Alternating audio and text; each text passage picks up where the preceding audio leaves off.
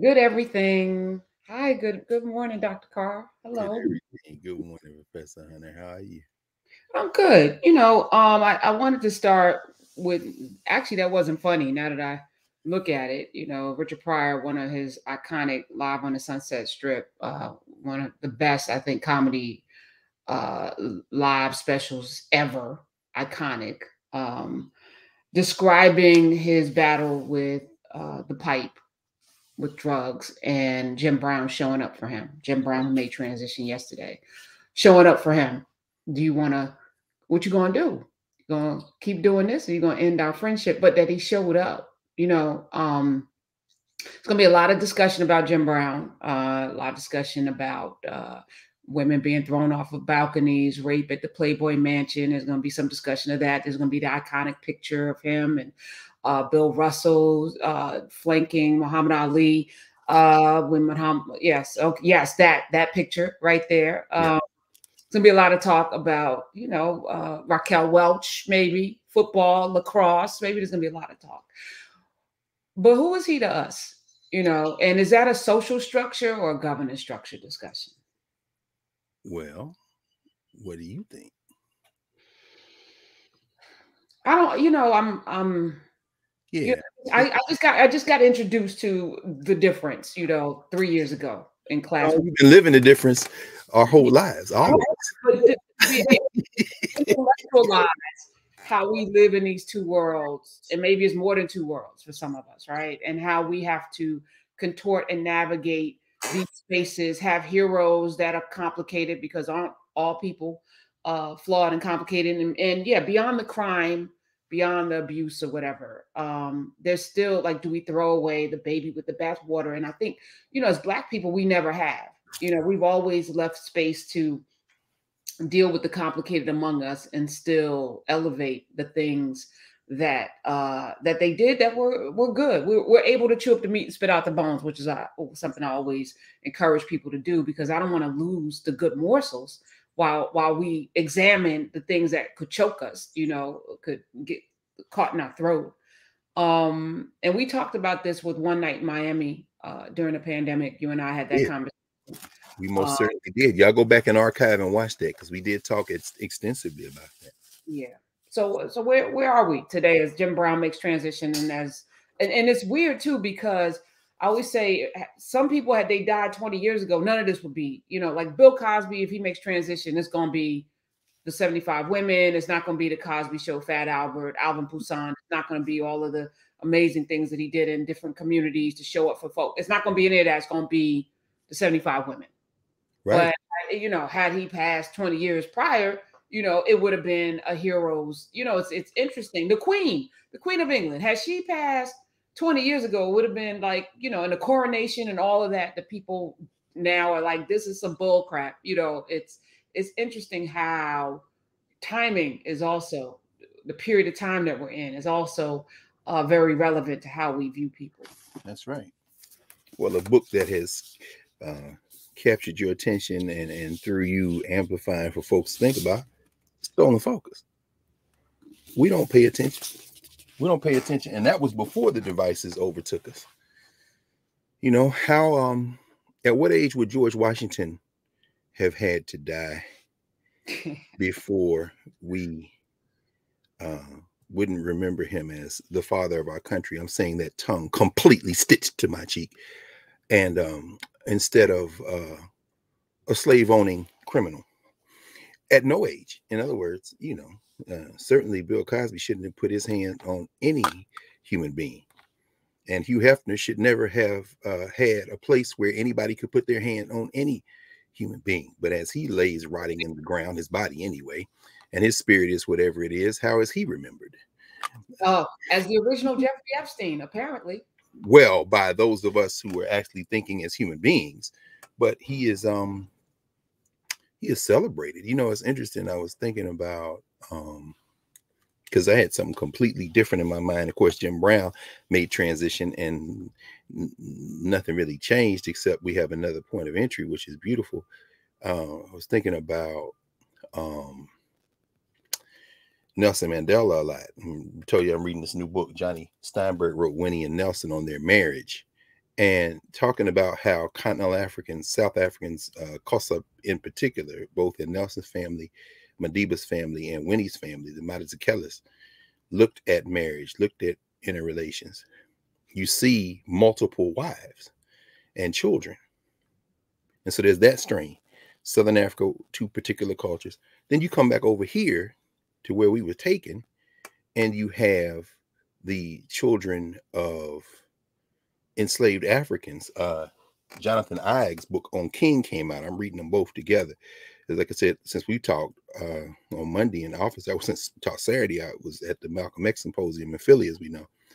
And I got a chance to talk with Herb Boyd for a few minutes, and Baba Herb brought this up in his remarks, that he was looking at Jonathan Ives' work too. And Ige, interestingly enough, enters King's life in the opening chapters through his father's bloodline, not his mother's. When Martin King says, I'm the son of a minister and preacher, I'm the grandson, I'm the great, all the ministers in his line except his father came through his mother's line. So I'm interested in how this white man comes in through maleness, because he has to do that as a white man. But at any rate, I haven't left Jim Brown and this question of women. In the early chapters in King, I narrates how Martin Luther King Sr., Daddy King's father, was an alcoholic brute, and how in that bloodline, you go back into enslavement, and one of the ancestors was basically used as a breeder by the enslavers. So he got all these women pregnant and all this. And I'm looking at how this white man narrates this, and I'm thinking about how Western culture looks at masculinity. Ooh. And so when you look at a Jim Brown, when you look at a Bill Cosby, this isn't to excuse any of that behavior. But if we're going to have an honest and intelligent conversation, not a social media driven, pop culture driven, stolen focus driven babble fest, we would have to think very seriously, where did these traits and behaviors come up? Where did they enter? They did not enter on the other side of the Atlantic. We done picked up some badass habits from these white people who continue to reinforce this idea of masculinity in a way that they can crucify all of us, and we should crucify ourselves for certain things and still celebrate this foolishness. Can I go ahead, please. As you're talking, I'm also thinking about the hypocrisy question of this, feigned morality, pearls clutched, monogamy and Jesus and all of that, while you literally own 300 people, and Thomas Jefferson raped children and had you literally were a pedophile rapist. And then you have this, we all, and you guys are savages. We had to rescue you from the dark continent because you were brutes and savages, right? But that's savage, and it's savage to then gaslight the world forever, for centuries. The whole world. For centuries around. I mean, when they came and got us, we had all these strip clubs and pornography. So we just kept doing what we was doing in Africa. Wait. Screwing sheep and passing around gonorrhea, and none of that was happening. Yeah. Fascinated with the Woman's Booty. There's a brand new book out this white woman has written called Butts, literally Butts, the history of Western obsession with behinds. And there's a whole middle section on Sardie Bartman, the one they call Sardie Bartman. We do not know her Kosa name, but they paraded her through Europe, rape. The child died of syphilis before she was 30 years old. And it took the South Africans until damn near yesterday, a few years ago, to get her body back after they had disassembled her and put her on display. So if we're going to talk, let's talk. But stop playing with us. And if we're going to heal ourselves, we cannot look to Europe, to the pathological, hypocritical, deeply, dare I say, perverted? Yes. History of Europe. Pornography, the writing of harlots. You have literally. So yeah. Wait, Dr. Carr, because I feel like none of this. We don't plan this. We get up and Jim Brown playing this though. Jim Brown. I hit live, and I feel like I'm gonna play this little video. Listen, and what we not gonna do? See, I want my look. This is the perfect sweatshirt for Jim Brown. What we not gonna do is come back to Cleveland to play football. Come on, Prof. Come on.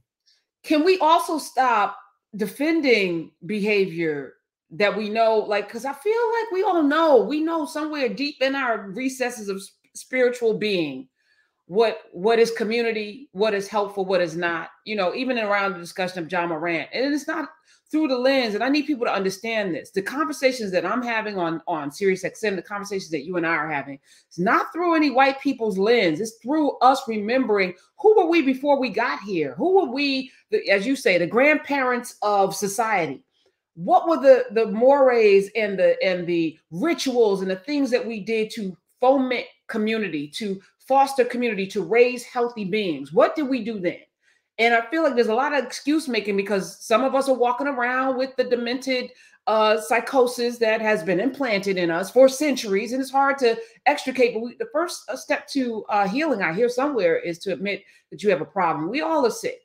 We all need healing. We all need help. We need to start there. That's right. And then start looking around at our families. Start there and see where the hypocrisies lie around the as we go into family reunion season. You know, around letting the oppressive pedophiles at the space table, and nobody says anything. While I'm reading Stolen Focus. I'm at the chapter, Dr. Carr, where they talk about giving Ritalin to children because they can't pay attention. But when the real problem is the trauma that they're experiencing in their home, but they medicate them and they never talk to these kids. And one kid got their head bashed in by their dad because, it was abuse going on, which is why they couldn't focus, coming to school every day, being abused at night, not being able to get a good night's sleep. But they medicated these children, and they didn't talk about the abuse. One mother came in, saw her husband abusing her son in the shower. Right. So she sends him off to his daddy to live, his birth daddy. And then they medicate him in school because he's still dealing with the trauma, but we don't fix that. We don't fix it right. And apologies years later, sure, but you didn't fix it. I mean, in big and small. And of course, we'll talk about this brother in a minute whose book, memoir just came out in the blink of an eye, Mahmoud Abdul Rauf. He writes in here about how, of course, the brother we know, we'll talk about, obviously point of entry. Well, come on back, Prof, because I'm just mentioning it by way of the things we don't ask. Man says, I had Tourette's. I'm literally on the court with the Nuggets. And the league calls and says, I got to be fined because I don't have my socks rolled up all the way because it's covering up the logo.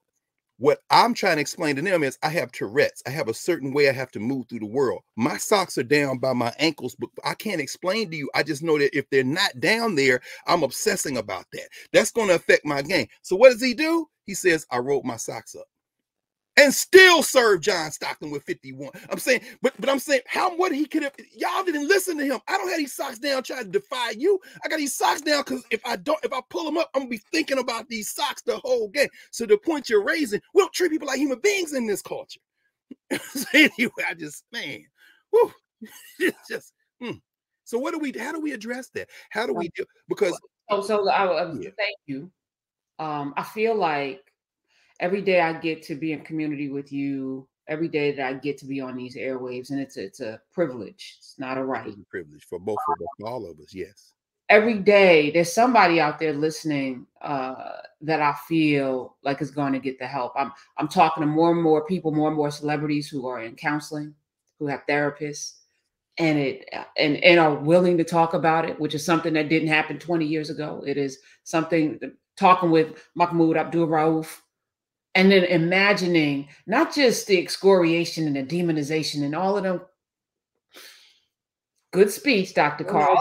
That's Jay Carruth telling you. But yeah, all those melanemic people who loved them when their team was winning, because we're in that season now. You love the jersey, but then, the flag. He's not standing for the flag. Like, your patriotism is also a demented situation because it's not rooted in anything right or righteous, right? So it's still rooted in this whiteness, right? So I think about this man and what he could, like, to your point, what he could have been raised in terror, right? He didn't have a good, to even be, and to find solace in Allah, and then to be judged harshly and then lose your career, lose everything, have your home burned down, and still is a pleasant human being to be around. He's just a sweetheart.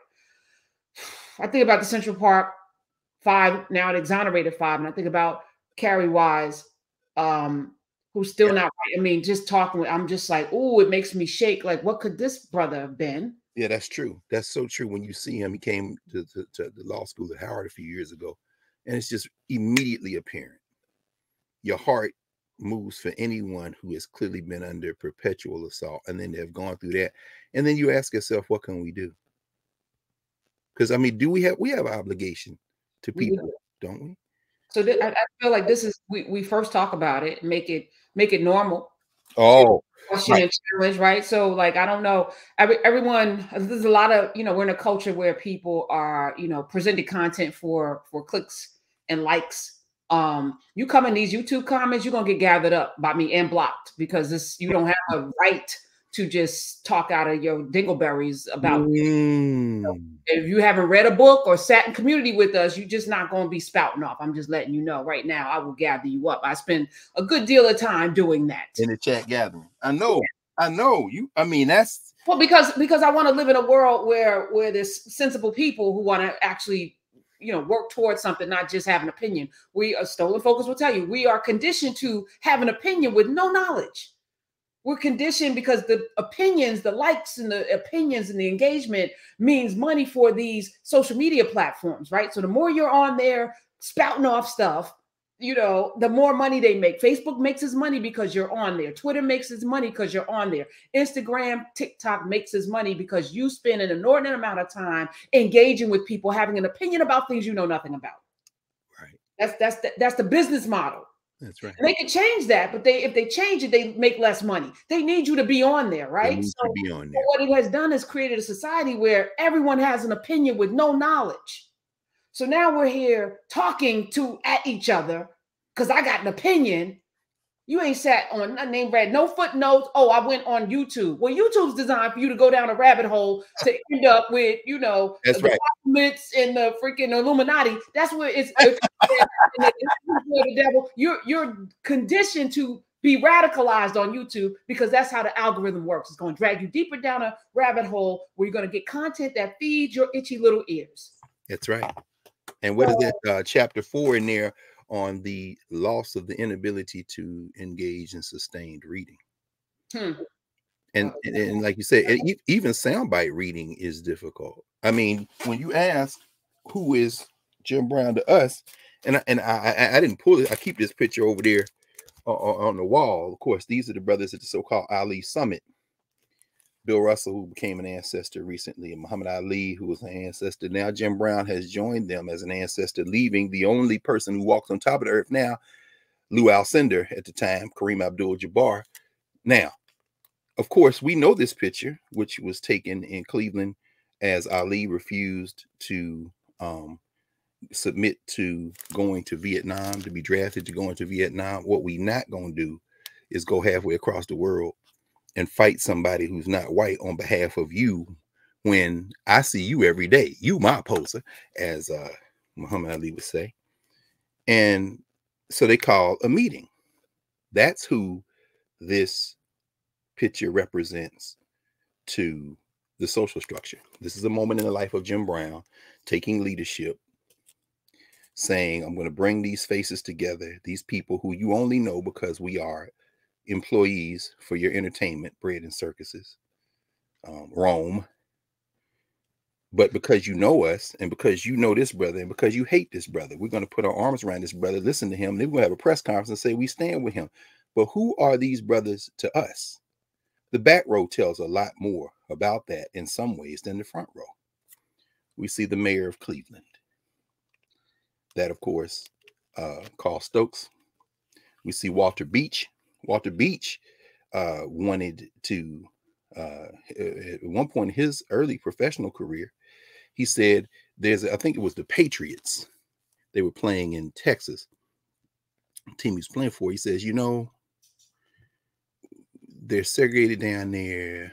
They have these rules in place. It's not that we don't want to go, we will go, but could you, talking to the team, could you create a space where we could fly down maybe and not have to endure this segregation? We can make some arrangements. The team was like, how about this? You're cut. Anyway, here we see Bobby Mitchell, who's well known to fans of the Washington Commanders. Here we have Sid Williams, And then there's, of course, the great Green Bay Packer, Willie Davis, Jim Shorter, and John Wooten. But I skipped over this brother because this is the brother who probably symbolizes as much as anybody else in this picture, the governance formation. Who are we to each other? This is Curtis McClinton. Curtis McClinton in 1968 would co-found, along with Jim Brown, an organization known as the Negro Economic, the Black Economic Forum, or the Black Economic, oh my God, I'm forgetting the name of it now. The Black Economic Forum, or the Black Economic, put it this way, the Black Economic Forum, the Black Economic organization is the Negro Business and something or other. There's a whole book about it. And Jim Brown made transition so late in the evening, or at least news of it came. Apparently he made transition the day before. But I'm looking around here, I couldn't find my Jim Brown stuff. A lot of it's in storage, but Dave Zirin's book is excellent on this and some other things. But oh, I wish I could think of the name of the thing. Says had to be quiet.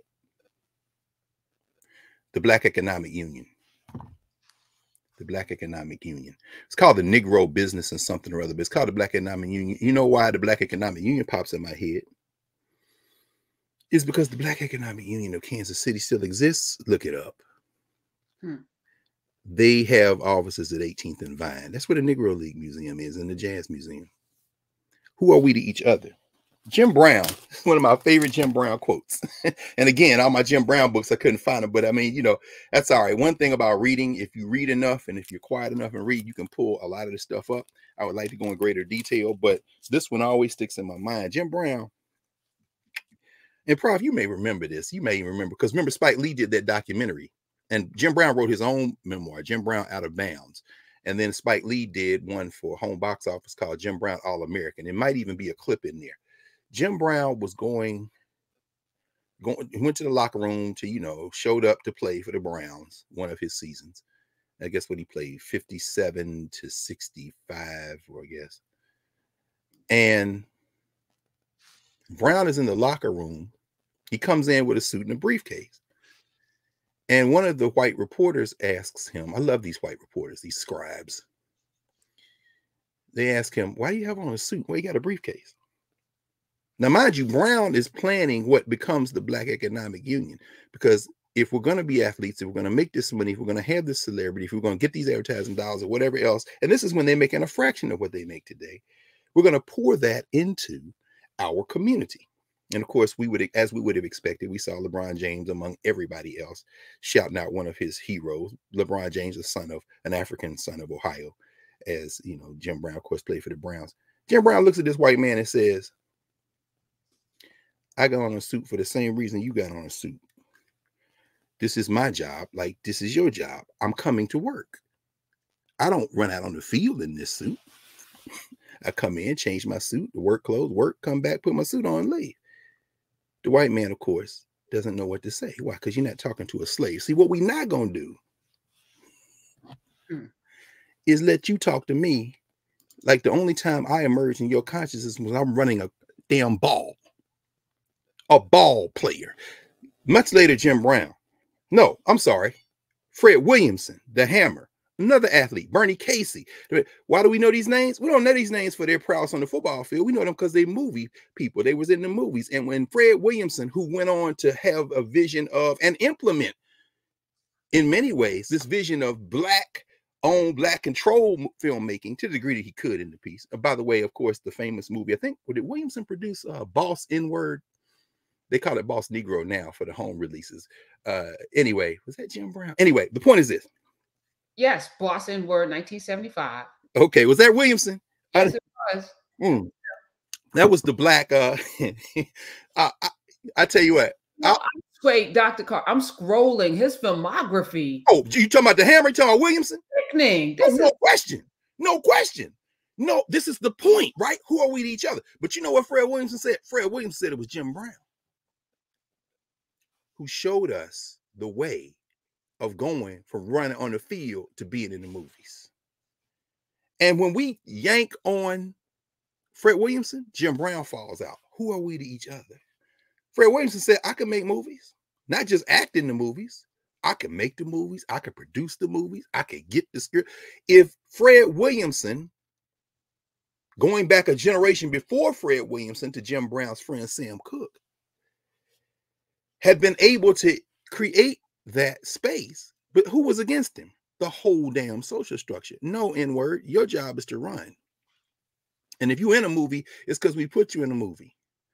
Jim Brown had so much damn charisma when he made that first Western, was it Rio Lobo or whatever it was?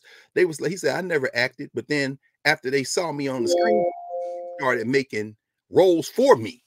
Ice Station Zebra. He said it wasn't for a white man in the Dirty Dozen. You know what I'm saying? You know, and then Jim Brown is like, okay, this is cool, you know, and then, you know, Art Schnell was like, hey, you need to come back to Cleveland to run. He said, well, you know, give me a little flexibility. He said, no, if you don't come back, you're going to be fined. Jim Brown's like, bet, called a press conference. What we not going to do, what we not going to do is be talked to like we're not human beings. That's my job. And guess what? 9 years in the league, I'm the greatest football player that ever lived. I done broke all the damn records. And guess what? As he went on to tell subsequent generations of football players, do not kill yourself to get them last 2 inches. He said, what I'm not going to do is, what we're not going to do is break my body another season for the Cleveland Browns or for anybody else. Here you go, brother. I quit. Art Snell, that's the coach, football player. Art, what's his name? Art Modell. Thank you. I call him Art Snell. Thank you, Prof. Thank you, Prof. Art Modell lived long enough to say I made a mistake. Yeah, think what we're not gonna do is wait on you to apologize after I'm an old man. And then broke my body and played another 5 or 6 seasons, and Jim Brown never missed a game. So I'm saying all that to say that Fred Williamson said Jim Brown showed us that we could be in the movies and transition, and then I took it from there and said I could produce the movies, I can make the movies, I could, and people call that social structure calls that black exploitation, and then too many of us picking up on that foolishness call it black exploitation. Is it? Not sure. Do you want to come up with another title for a movie than Boss N-word? Any of y'all, I'm looking in the chat, any of y'all seen Boss N-word? They call it Boss Negro now, or Boss Black. That's a movie. That's the movie where the lead character comes out of slavery. A lot of these black exploitation movies start in slavery. You know what I'm saying? You're looking at Buck and the Preacher, which is indigenous people, African people, Reconstruction period, going out west. So the Westerns, a lot of those Westerns are really about coming out of enslavement and then self-determination. In fact, I just saw a trailer for a movie coming out soon with Letitia Wright playing a formerly enslaved person, and she's in the covered wagon going west, and they chasing some white criminal. Anyway, this whole thing, Hard They Come, I mean, all these movies. But in this particular movie, the character becomes the sheriff of the town, the formerly enslaved person. And I remember at one scene, he's sitting there with his deputy, who is this kind of blackface, not minstrel, but like a black version of these white sidekick, like a Festus, those of you old enough remember Gunsmoke, or Barney Fife, those of you remember that Andy Griffin show, or a Kevin Hart in just about everything. But the point is that this sidekick, the comic relief sidekick kind of thing. And so they're sitting at a table, and the sheriff says something, and the deputy says something, and then some white man comes to serve them tea or something, because this is the sheriff and the deputy. And the deputy drops something on the ground or something like that, and the guy goes to pick it up, and then he drops it again, and he tells him to go off and bring me something. And then after the white man leaves the table, the deputy says to the sheriff said, well, you don't even like such and such. I mean, whatever he sent him to get. He said, no. But I've been waiting to do that ever since I was in slavery. My master used to make me go get that. And then he started laughing. Is that black exploitation? Come on, friends. Because what we're not going to do is play the damn lackey all the time. If I'm Pam Grier, I'm going to come out my afro with a knife or a gun and blow your face off. Oh, my God, it's black exploitation. Really? Is it black exploitation? Why you put that label on that? For the cathartic relief it gives us. You know, anyway, go ahead. My childhood was shaped by Jim Kelly. Come on now. By oh my God, Cleopatra Jones, Tamara Dobson. No question. You know, like it gave me power. I remember leaving the movie theater Get Christy Love, which Get is, Christy Love. you know, as a young Black girl, little girl, wanting to kick some booty because, yes, I know the brothers love Pam Grier, but Tamara Dobson and Bernie Casey? Come on. That, Come on. Somebody dropped in the chat, the legend of N-word Charlie. All the Black Caesar. Look at them. They putting it in it. But Jim Brown. It's Jim Brown that kicks in the door. Now, sure, they're gonna have some ham-fisted roles. Was it the Dirty Dozen where he's running and obviously faster than everybody on the set, but but then of course is it Rio Lobo? What's the one where he was kissing on Raquel Welch? Was that 100 Rifles? Hold on. Aha! I think it was, Prof. Oh, good, very good. See, we talk about the part of the true that it was 100 Rifles. Yeah, 100 Rifles. See, this is what I love about it. See, this and you know, this is one of the things I love about the space that we have on Saturdays, the space that we have in Nubia and Narrative. When we convene, it allows us to turn down the noise on the distractions and turn up our memories. So as people are convening around here to now, this isn't to avoid any of the complicated stuff. We're going to, you know, touch on a lot of that stuff today. Jim Brown, like all humans, but Jim Brown more so than many, is a difficult figure. But one thing's for sure. Jim Brown is not this guy. In the obituaries that will be written, this will be mentioned, but it's not going to be led with this, including creating a company, a nonprofit, a corporation, a union for Black self-determination. That's not what leads the obituaries. You're not going to go out and have a conversation with all of these brothers, the first Black mayor of a major American city. You say, well, are we talking about first Negroes? No, that ain't even the point. The point is, if you read Nishadi Frazier's book, Harambe City on Carr and Cleveland, there's more going on than just getting a Black person in a seat. The Congressional Black Caucus just had a retreat last week, or this past week, where they're talking about plans on how we need to move forward politically. And a good brother from Nevada, Stephen Horsford, who's the chair of the CBC, was saying the other day on Roland Martin's show on Thursday night when I was on, he was saying that he was talking about what they were doing. And I asked him a question. I said, now y'all are going through the South. You're going to be talking to local leadership. You're going to be organizing with individuals.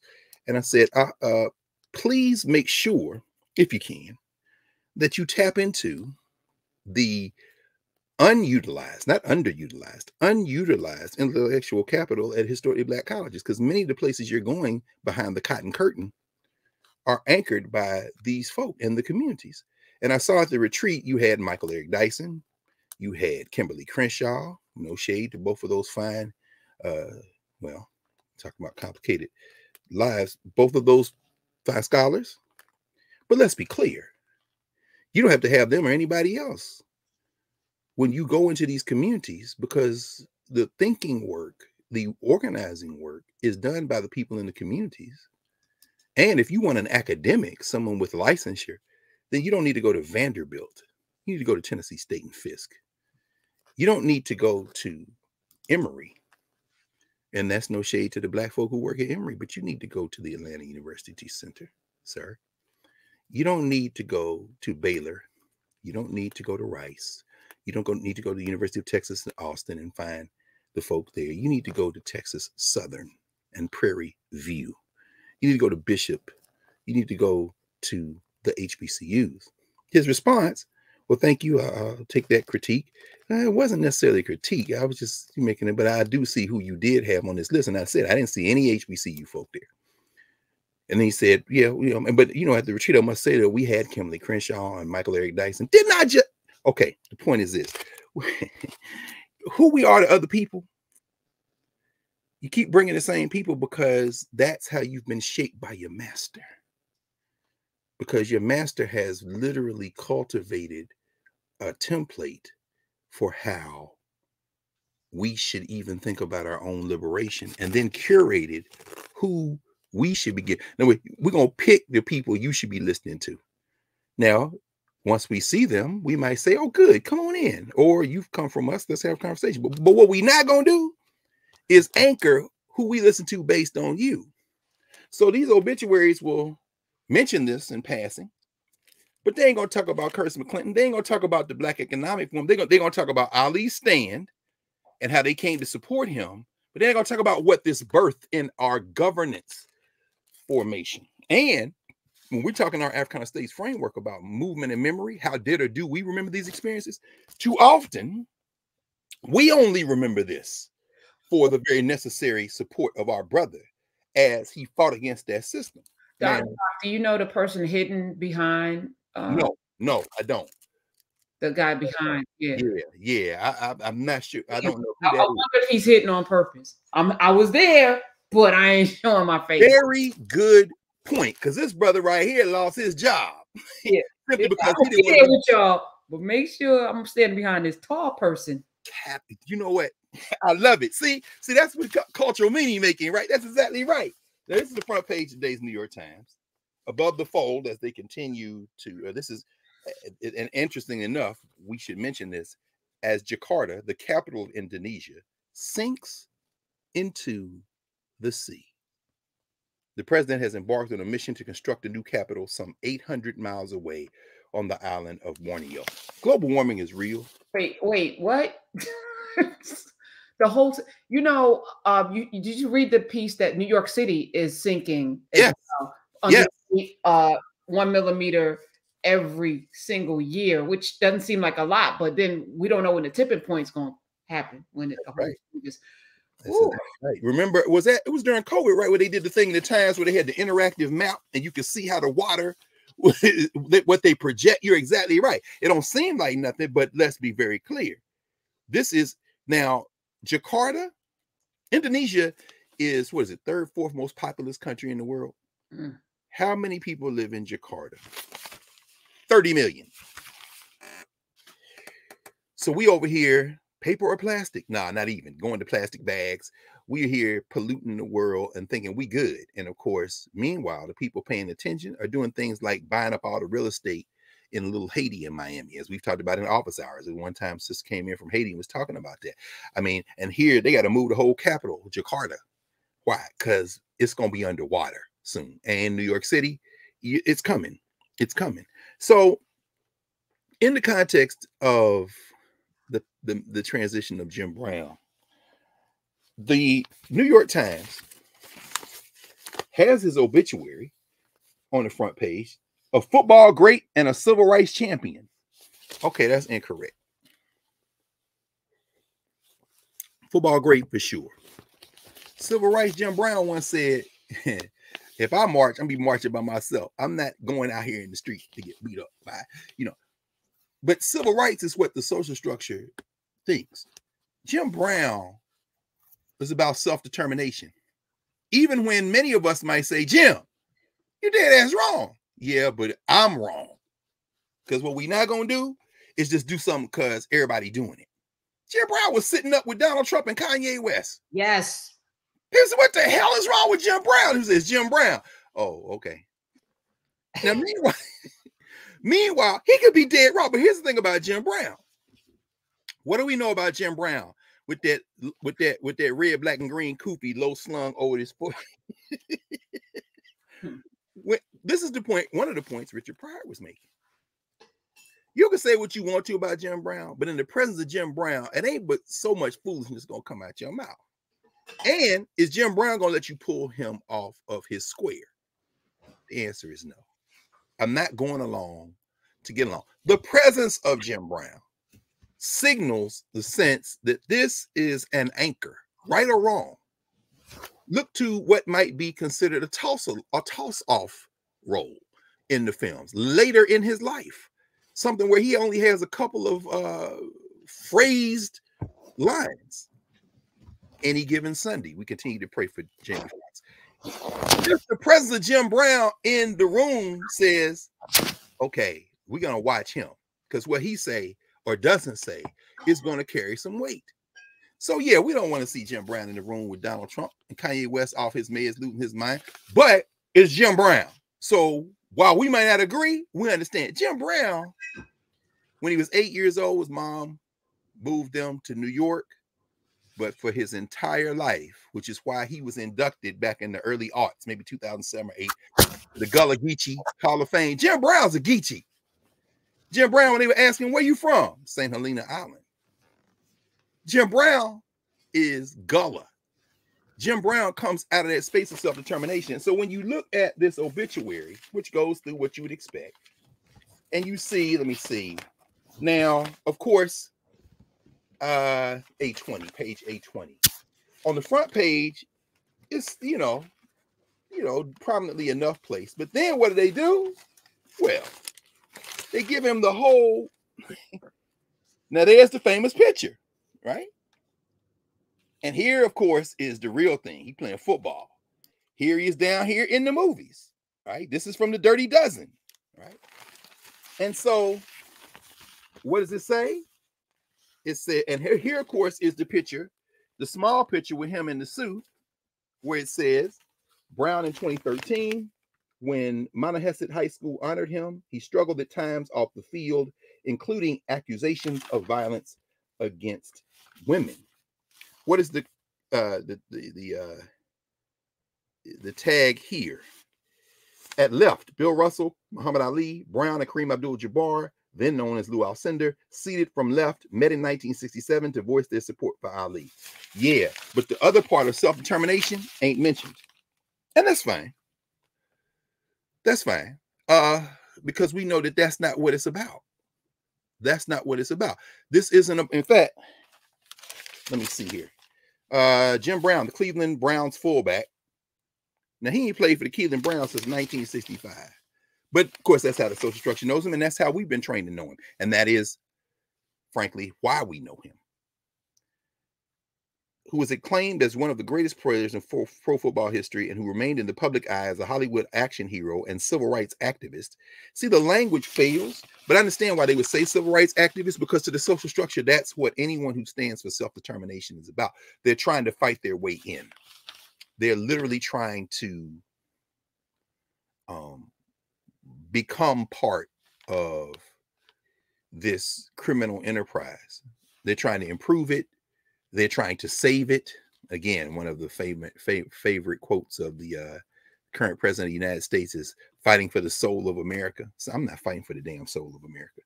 We haven't left Mahmoud Abdul Rauf, by the way. I'm going to bring in Brittany Griner in a second as well. But whether it be Jonathan Ives' new book on King, A Life, which opens with the idea that somehow Martin Luther King is fighting for America. And I'll admit, I'm only about 100 pages in, so I'm going to see if it changes. But the prologue, don't even worry about my marginalia. I already started marking it up. Ives says, on December 5th, 1955, a young black man became one of America's founding fathers. He was 26 years. Okay. See, I'll be mad from the first line in some of this stuff. Malefi Asante used to say, I can read the first 5 pages of a book and tell you what's going to go. And I know what he means, because it isn't about what's, there are new FBI files here. There are new interviews. Daddy King recorded notes for a memoir. Of course, he published the book Daddy King while he was alive, but I had access to this recorded memoir, interviewed a lot of people, had access to files that weren't present. This is the first major biography of King in about 35 years. So I get why my friend Peniel Joseph would say, King is a major achievement, blah, blah.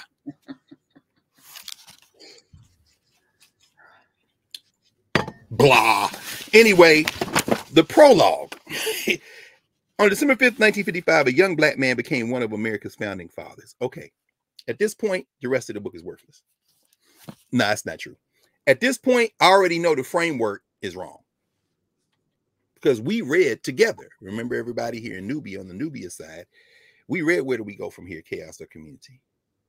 So when you call somebody like Martin Luther King a patriot or a founding father, you say, well, damn, he was escaping religious persecution in England? No, you're talking about the people here who are trying to make a more perfect union. But by saying a more perfect union, what you are stipulating is that the thing that happened before that, although flawed, still has a sound structure. And so often what we see is that, as Mahmoud Abdul Rauf writes in The Blink of an Eye in his memoir, what he says is, when we do something, it's a character flaw. When we do something, it's an irreversible problem. We're a problem to be contained. When other countries do something, America says we got to come in and do something about that because this democracy is at stake and y'all are brutal. He said, but when America does something, somehow, no matter how bad it was always a mistake. That's why this boy got in trouble. This man got in trouble. This man got in trouble because when they asked him, when the reporter came to the Nuggets and said, I noticed that Chris Jackson, because a lot of times they wouldn't call him by his Muslim name, even though he changed after he came out of LSU. Notice that Abdul Rauf isn't standing for the anthem. Can we talk to him and ask why? So what do the Denver Nuggets staff do, including the head coach, a black man named Bernie Bickerstaff? They give them access. And what Brother Abdul Rauf says is, I gave the interview. I said, well, I'm not standing because, I'm a Muslim and part of my faith requires me to engage things as they are and honestly. And quite frankly, he gives his political statement. I'm not standing, because, some of the things that have happened in this country and the way this country has treated my people and I'm not in agreement with. And so it's just, that's all. He said, I thought that was it. Here come Bickerstaff talking about, we got a word from up high. This is a problem. You either stand for the anthem or you don't play. So Brother Mahmoud says, well, what? Okay, well, y'all do what you got to do. So he gets ready to leave and he says, well, you're not playing tonight. He said, wait a minute, what? What do you mean I'm not playing tonight? He said, well, the suspension starts now. The suspension? So he sits the game out.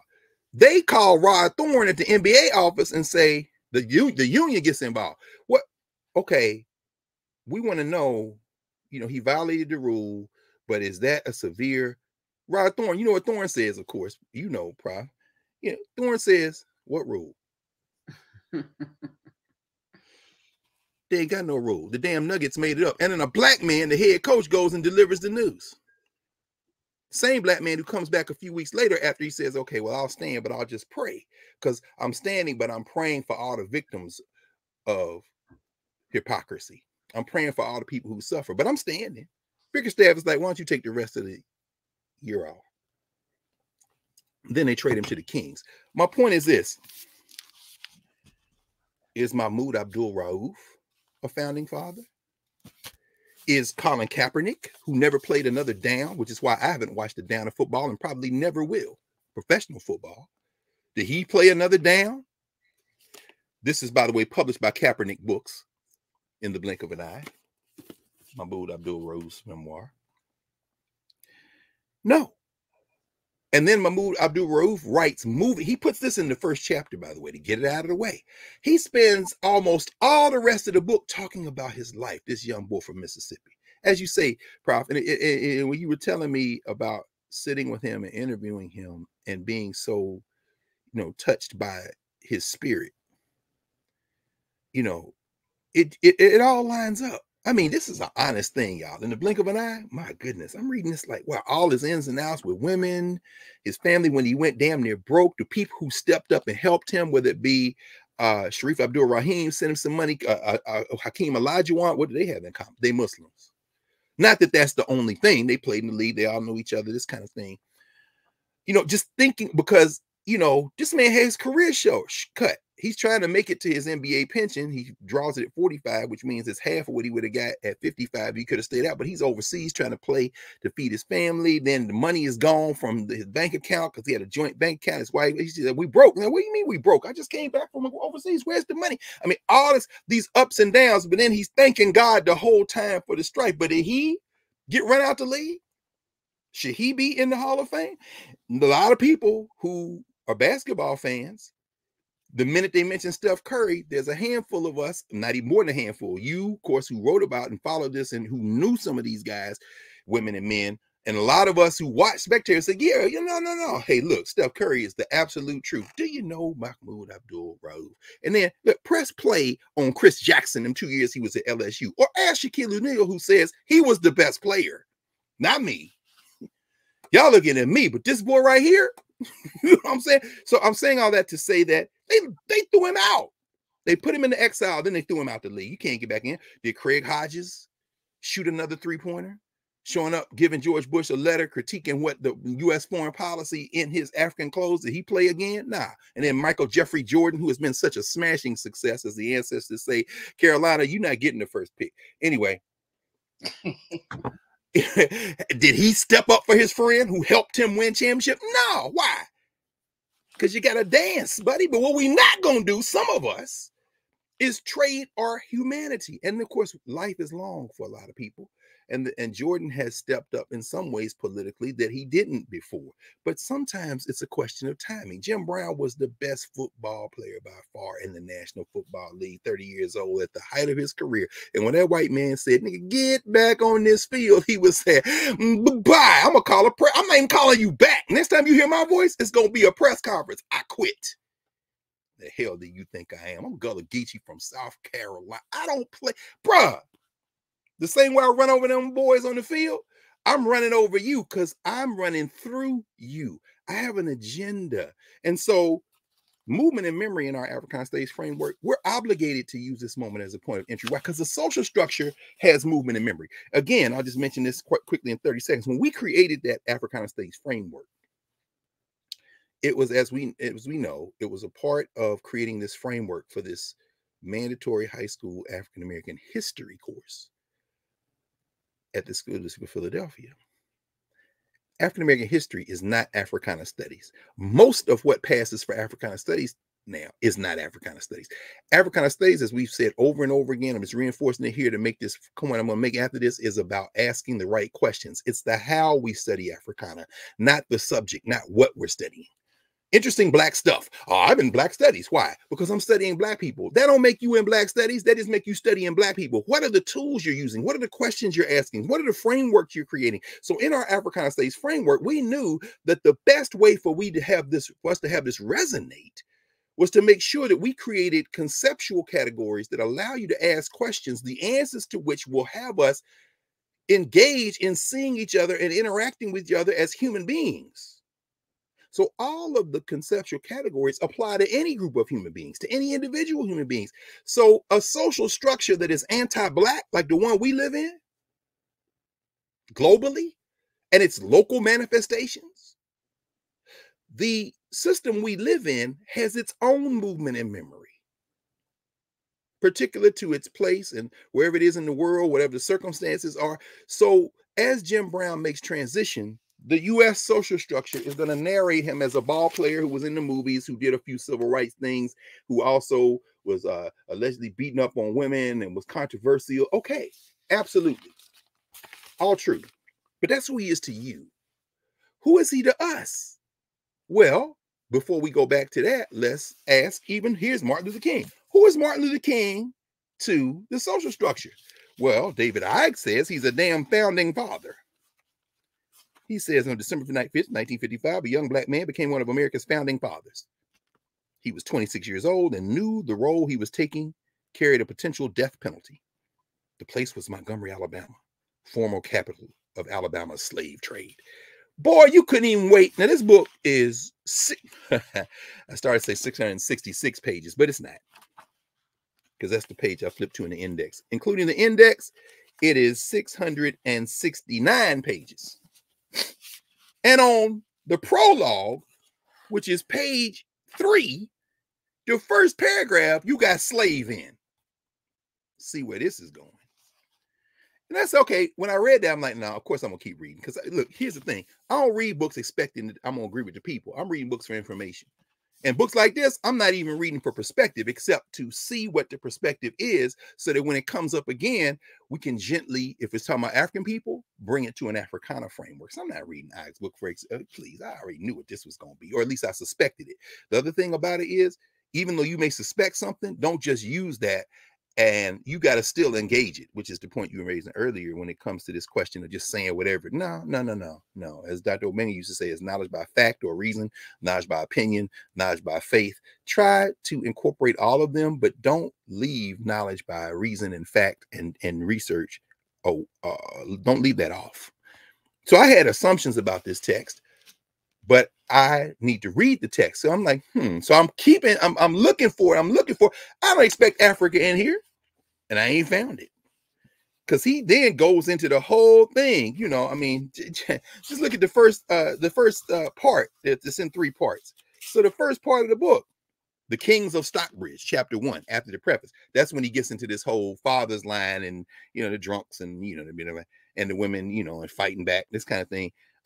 Chapter 2, Martin Luther. Chapter 3, Sweet Auburn. Now he's in Atlanta, of course. Chapter 4, Black America Still Wears Chains. Okay, this chain metaphor gonna carry us. Why? Because you start our history with slavery, and as John Clark say, if you start your history with slavery, everything since then looks like progress. Who are we to other people? To the social structure, Jim Brown's a ball player. Yeah, he was born somewhere, and yeah, he came up somewhere, and yeah, his daddy wasn't a Brown to me. But to Jim Brown, who is he to us, and who is he? Who are we to him? He said, I'm from St. Helena, man.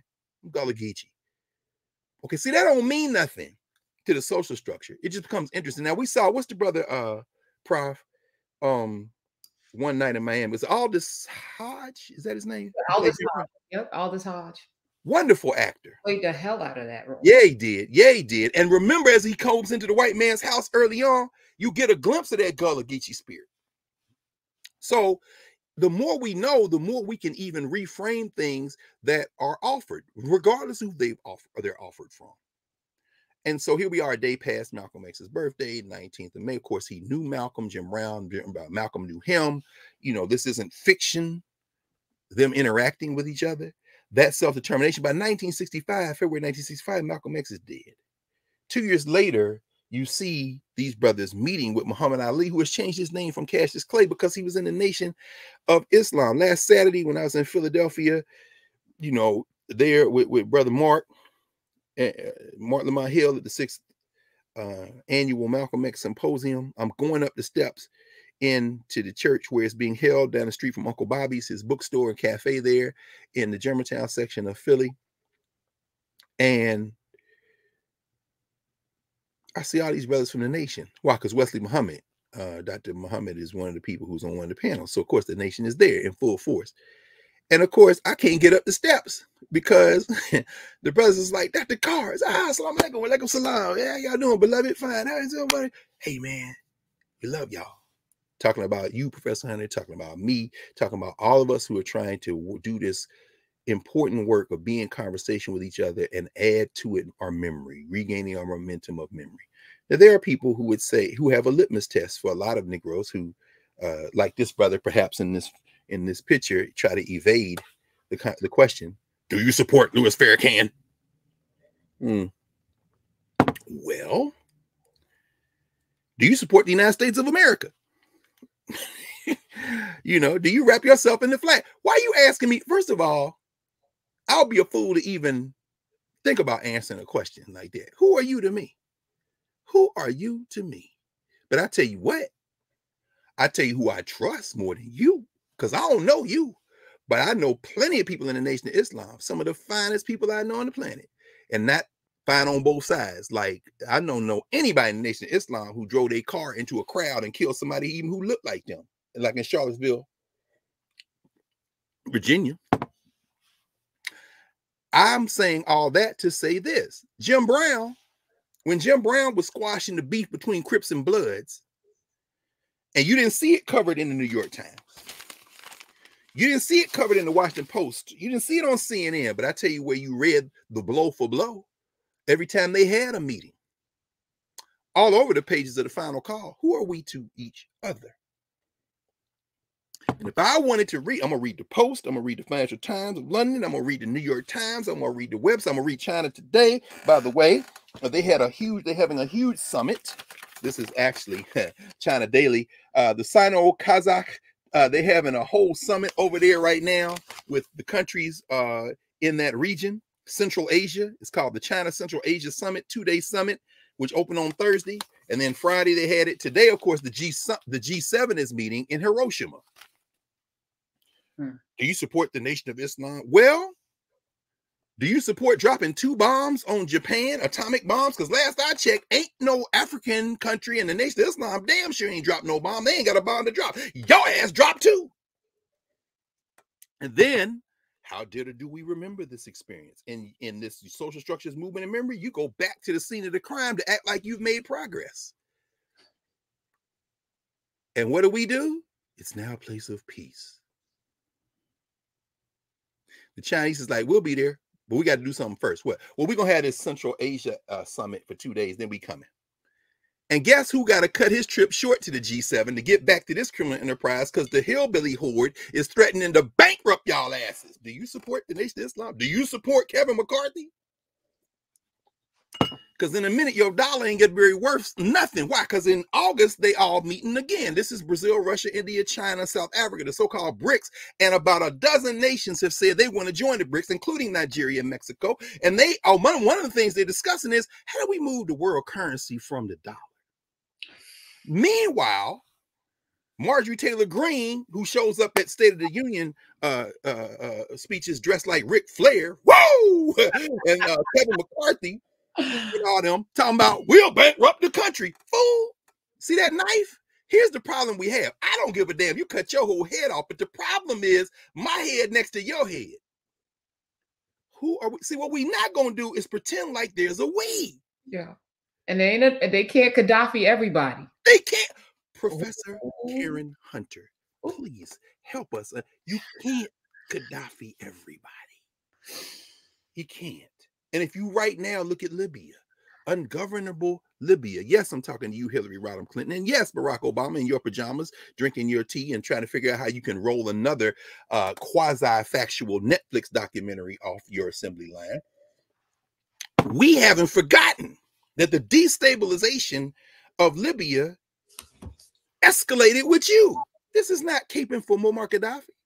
This is understanding that when you start touching one thing, you touch a lot of other things. In fact, the anytime you see foreign affairs start talking about stuff, see Gaddafi, and a lot of these countries is like, we're not going with the United States and the European Union, but we're not going with the Russians either.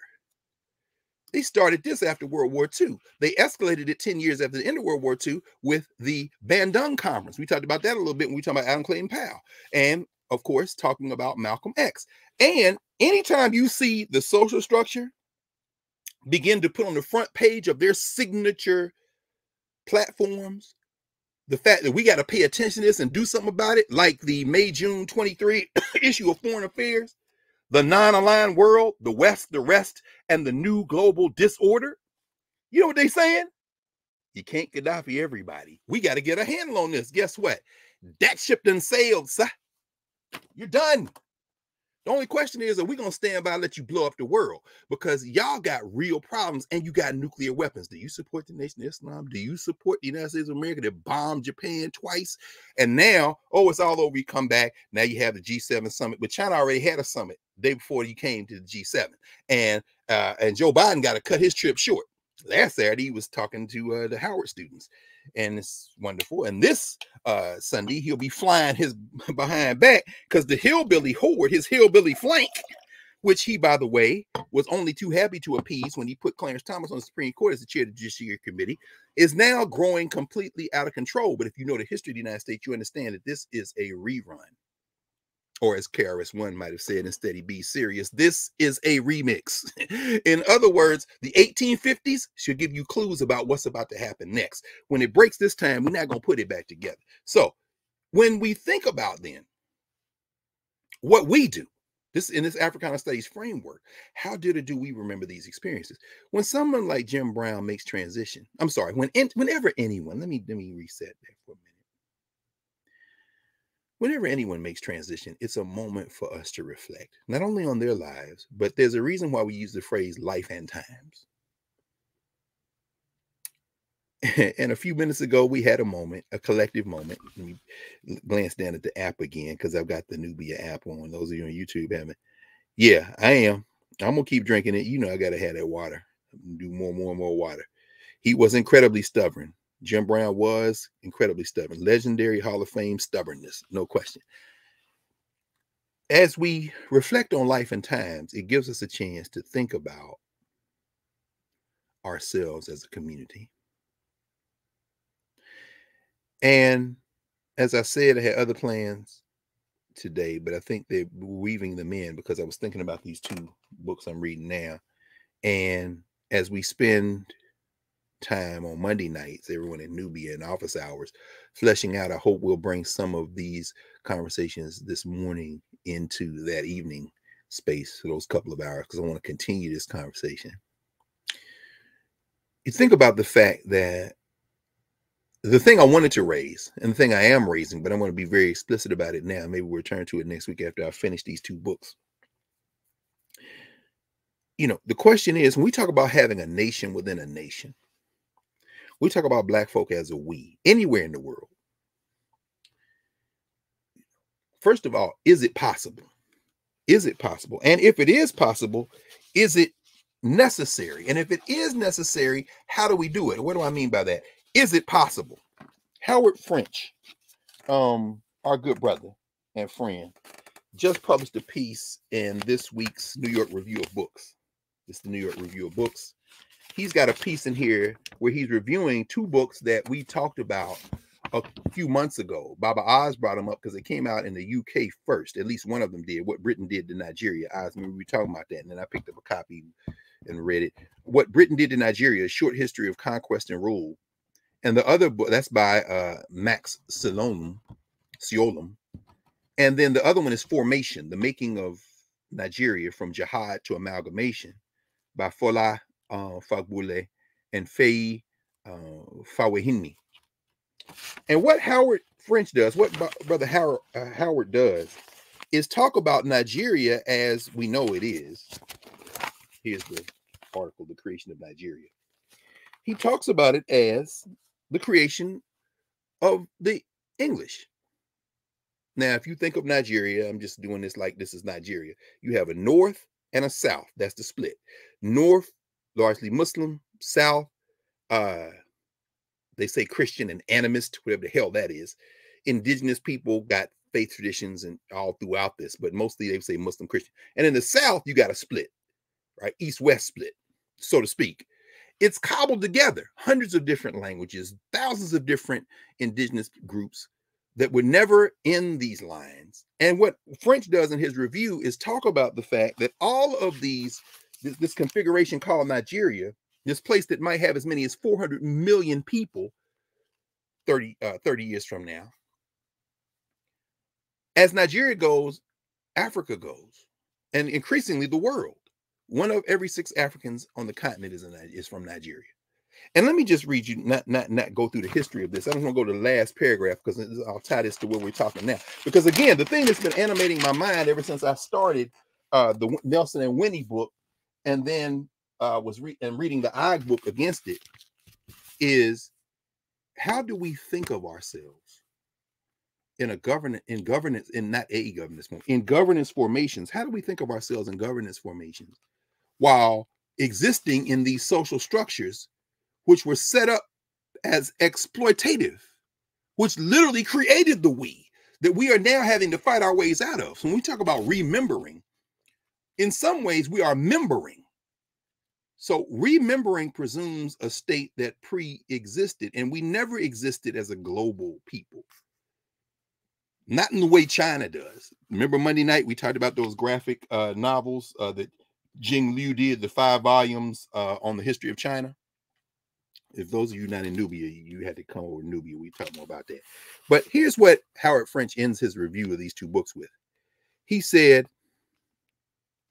what is most remarkable about the creation of Nigeria, then, is not the logic of its design, which, like that of many African countries, is hard to see, but that despite the shabbiness and corruption of the post-colonial state, Nigerians, who speak 500 or so languages, have emerged from this history with as strong a collective identity as one can find almost anywhere. What you know about that, Oz? What you know about that, Adesoja? What you know about that, Aya? You Nigerians, boy. See, that's how we used to joke.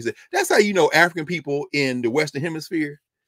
That's how you know that so many of us came from what is now called Nigeria. About a third of Africans who made it over across the Atlantic came from the region that is now called Nigeria. Why? Because these are the most, what we not gonna do Negroes there are. You know what I'm saying?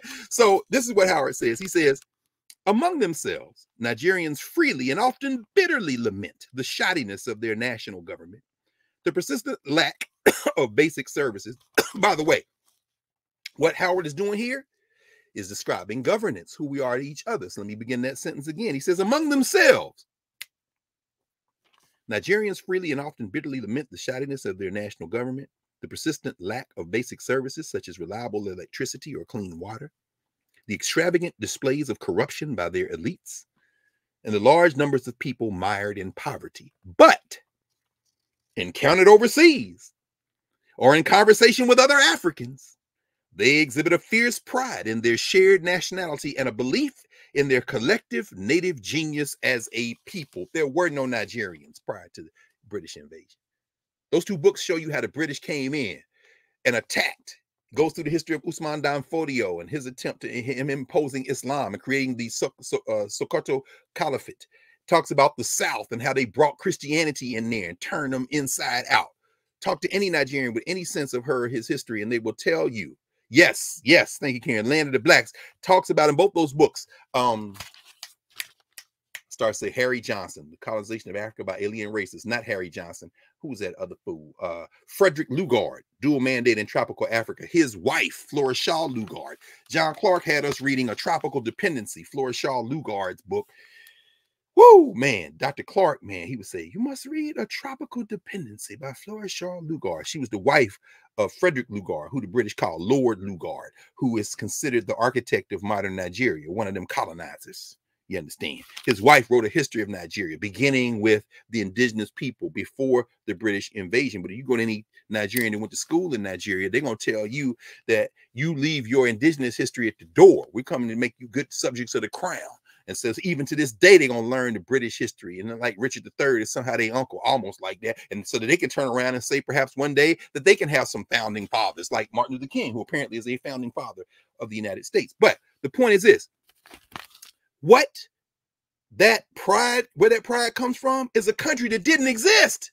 They literally drew lines around all these different people, stamped the N-word on them, as French explains, as you say, Prof, land of the blacks, Niger, the Niger River, you know, like black, the land of the blacks, which is ironic because, of course, if you want to see literal translation, land of the blacks, you would go to the other side of the continent, Kemet, to Egypt.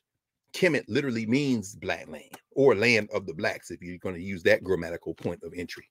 And then people say, well, they're talking about the richness of the soil. But those who have taken that Debates class, who were studying Meta Nature, who will travel with us to Egypt in August, or even if you don't, you've taken that class and you study Meta Nature, you know that when you see the Kim, the burnt charcoal piece, and then the phonetic complements, they're really not phonetic complements, they're reinforcing the fact that Kim is a biliteral, KM, and you see the owl for M, and then you see the T, the loaf at the end, the determinative, which does not have a sound sign, but a sense sign, the picture then that doesn't convey a sound, but conveys an idea. When you see it with a woman and a man, which separately would be people or remech, when you see it with KMT, Kemet, in the glyphs, hieroglyphs is what I'm explaining, then Sheikh Anta and Theophilo Benga in 1974 at Cairo at the UNESCO meeting on the peopling of ancient Egypt and the deciphering of the Meroitic script, they asked all these white Egyptologists, said, well, they were talking about the dirt. They said, okay, the land, really? Okay, so y'all do write Meta Nature, right?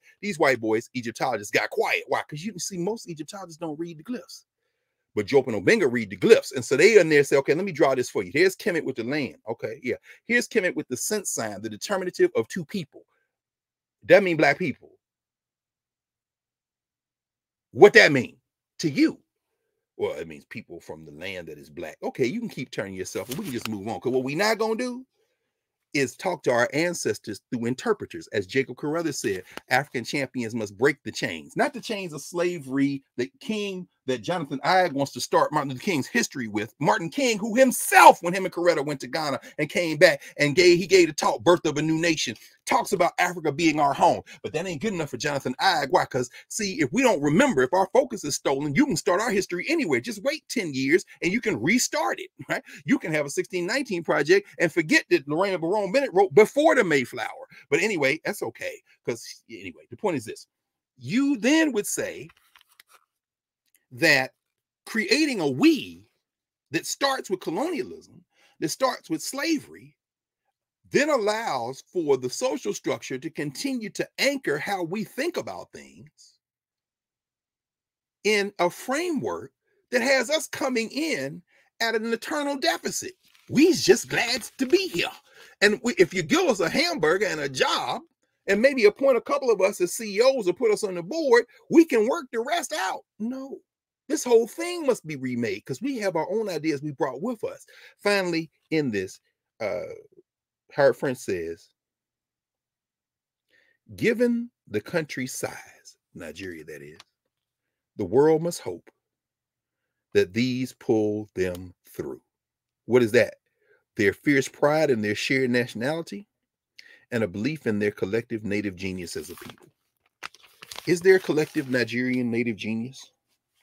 The Yoruba, the Ibibio, the Igbo, the Hausa, the Fulani, all these different groups with different ideas and traditions, different ways of knowing that have some cultural similarity, borrowing again from Sheikh Anta Diop, Marimba Ani, so many others that have written about this, Kwame Jeche, the Akan philosopher, Aikwe Arma, so many others that have written about this.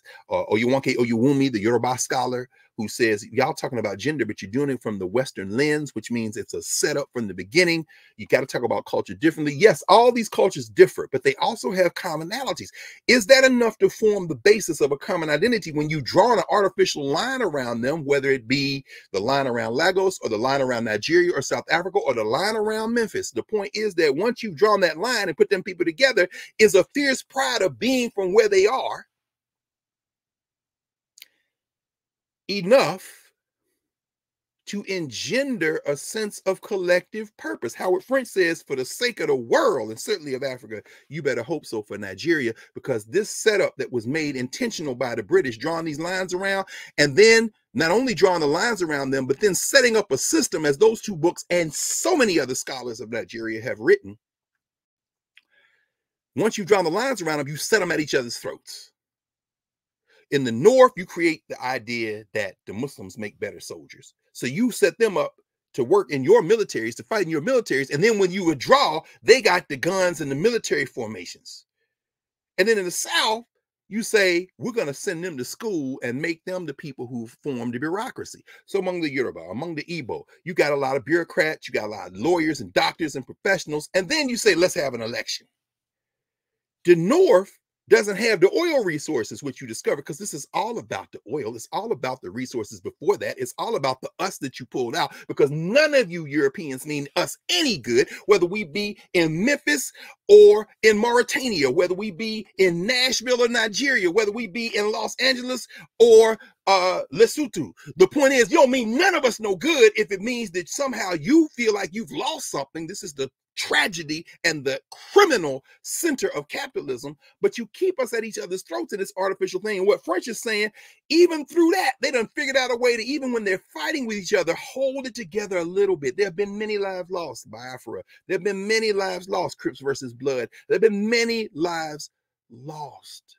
So much so that you engender this notion that be able to be myself, I must somehow fight myself in the presence of you. Hence, a boy who's making millions of dollars waving a gun in social media. Why you even got that gun in your hand? Because I grew up in a society that said I must hurt myself in order to protect myself. And by myself, I mean you who look like me. So I'm just letting you know who I am. And meanwhile, these Negroes on television sacrificing the boy, talking about put him out the league, but they ain't said a damn thing about these owners that are displacing people who ain't got no place to live because somehow the Warriors want to move from Oakland to San Francisco. Shut up, every one of you funky commentators. Because you're a minstrel. You're dancing because you want your master to keep your check going. So you want this boy to lose his check, but you don't keep that same energy when it's Marjorie Taylor Greene when it's Lauren Boebert. You don't keep that same energy when it's Massey out of Kentucky with his whole damn family on the Christmas tree with AK assault rifles. Keep that same energy or not. Or not. But what we not going to do is listen to you for anything except a cautionary tale, sir. Anything but a cautionary tale. So when we see a Jim Brown, not in 2023, Malcolm X's birthday was yesterday. It was also the first day that Brittany Griner returned to the court for the Women's National Basketball Association.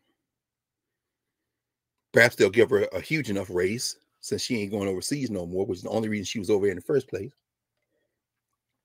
But we know how gender works. Jim Brown has some problematic relationships with women. And they need to be dealt with because he is a figure who we all know because of the platform he was given because he could run a ball.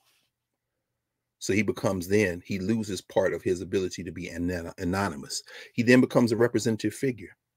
He becomes an icon of sorts. Look at the Africana Studies Framework conceptual category called cultural meaning making. How did or do Africans remember a moment in time and space? I'm not old enough. I was a few months old when Jim Brown played his last season for the Cleveland Browns. So I'm not old enough to remember. However, I'm just old enough to remember, like you, Professor Hunter, those blaxploitation movies. Although it was my cousins who were going to the movies, it took me a little bit longer to see some of them. And like you, I thrilled. I thrilled with Yaphet Kotto. Across 110th Street. I remember the first time I was in Manhattan, right on the edge of Central Park going into Harlem, and realized Central Park ends at 110th Street. And in my head, I heard Willie Hutch. Across 110th Street. He talking about Harlem. Across 110th Street is a hell of a tester.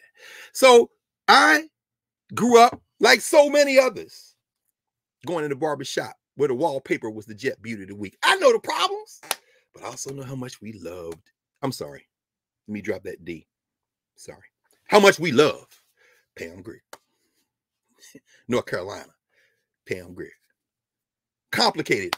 Pam Grier writes in her memoir, as you know, talking about Richard Pryor, who opened us up this morning, talking about Jim Brown and all them drugs that Richard Pryor was doing. And Jim Brown came in there and basically chilled him out by not even berating him. Hey, man. Hey, man. Jim Brown, one of his favorite words. Hey, man. Hey, man. But guess what? Pam Grier said, I was going with Richard Pryor. Richard Pryor was doing so much cocaine. We was having sex. I went to the doctor. The doctor was like, you got to get off that cocaine. What you talking about? I don't take cocaine. Yeah, well, that's Richard Pryor doing so much cocaine, including all over his private stuff, but he was going up in Pam Grier and getting her high. Contact. How you get a contact high or powder cocaine? The point is this. We didn't know nothing about Pam Grier. All we knew was coffee. Tamara Dobson. All we knew was Cleopatra Jones. Blaxploitation? Okay. But we're not running to the movies to see Faye Dunaway and Warren Beatty in Bonnie and Clyde. Yeah, we go see Bonnie and Clyde. We're not going to see Butch Cassidy and the Sunday Raindrops falling on my head. Who's the black private dick who's a sex machine with all the chicks? Shaft. Can you dig it? Come on now, Isaac Hayes. Shaft's a bad mother. Shut your mouth. But I'm talking about Shaft. What does sister say? Then we can dig it. Now, the point is, he's a complicated man. And he hates women. He beats up women. That ain't what the lyric says. Isaac Hayes said he's a complicated man, but no one understands him like his woman, John Shaft. Is that black exploitation? I don't know. And in the moments when it is black exploitation, as we talked about a couple of years ago, we talked about the great Curtis Mayfield, who wrote a whole soundtrack critiquing the movie he wrote the soundtrack for. Opens up with Freddie's dead. That's what I said. For Superfly. This is a whole movie about drug dealers and revolution, Can a drug dealer become a revolutionary? What happens when the gangster gets political? If you're watching Godfather of Harlem, which made up a whole relationship between Bumpy Johnson and Malcolm X, and you see Malcolm say and then Bumpy say, when the gangster becomes political. Okay, that ain't the first time that's been said. Again, how did or do we remember these moments? Go back to Superfly. This is a tension at the heart of that film. And Curtis Mayfield is writing on the soundtrack. He says, it's hard to understand. There was love in this man. I'm sure I would agree that his misery was his woman and things. Now Freddie's dead. His misery was his woman and things? Okay, I get the materialism. Is this anti-woman? Mahmoud Abdul-Rauf writing about all the relationships in his life, from his high school sweetheart all the way through to his last divorce. And he's saying, I came home, all the money was gone. I don't even know what happened to the money. I made the money. We got a joint account. You still couldn't explain to me what happened to the money. Okay, this is life. What Fat Joe saying, lean back. It's a hard world, but this is life. Meaning what? Jim Brown's life is public. Jim Brown must be called to account for behavior. And as we all know, if we being honest, this becomes a complicated conversation. Never put your hands on anybody, woman or man. And I'm sure some of y'all, more than just me, know when, gender is not the only indice of who puts their hands on who and who takes that ass with them.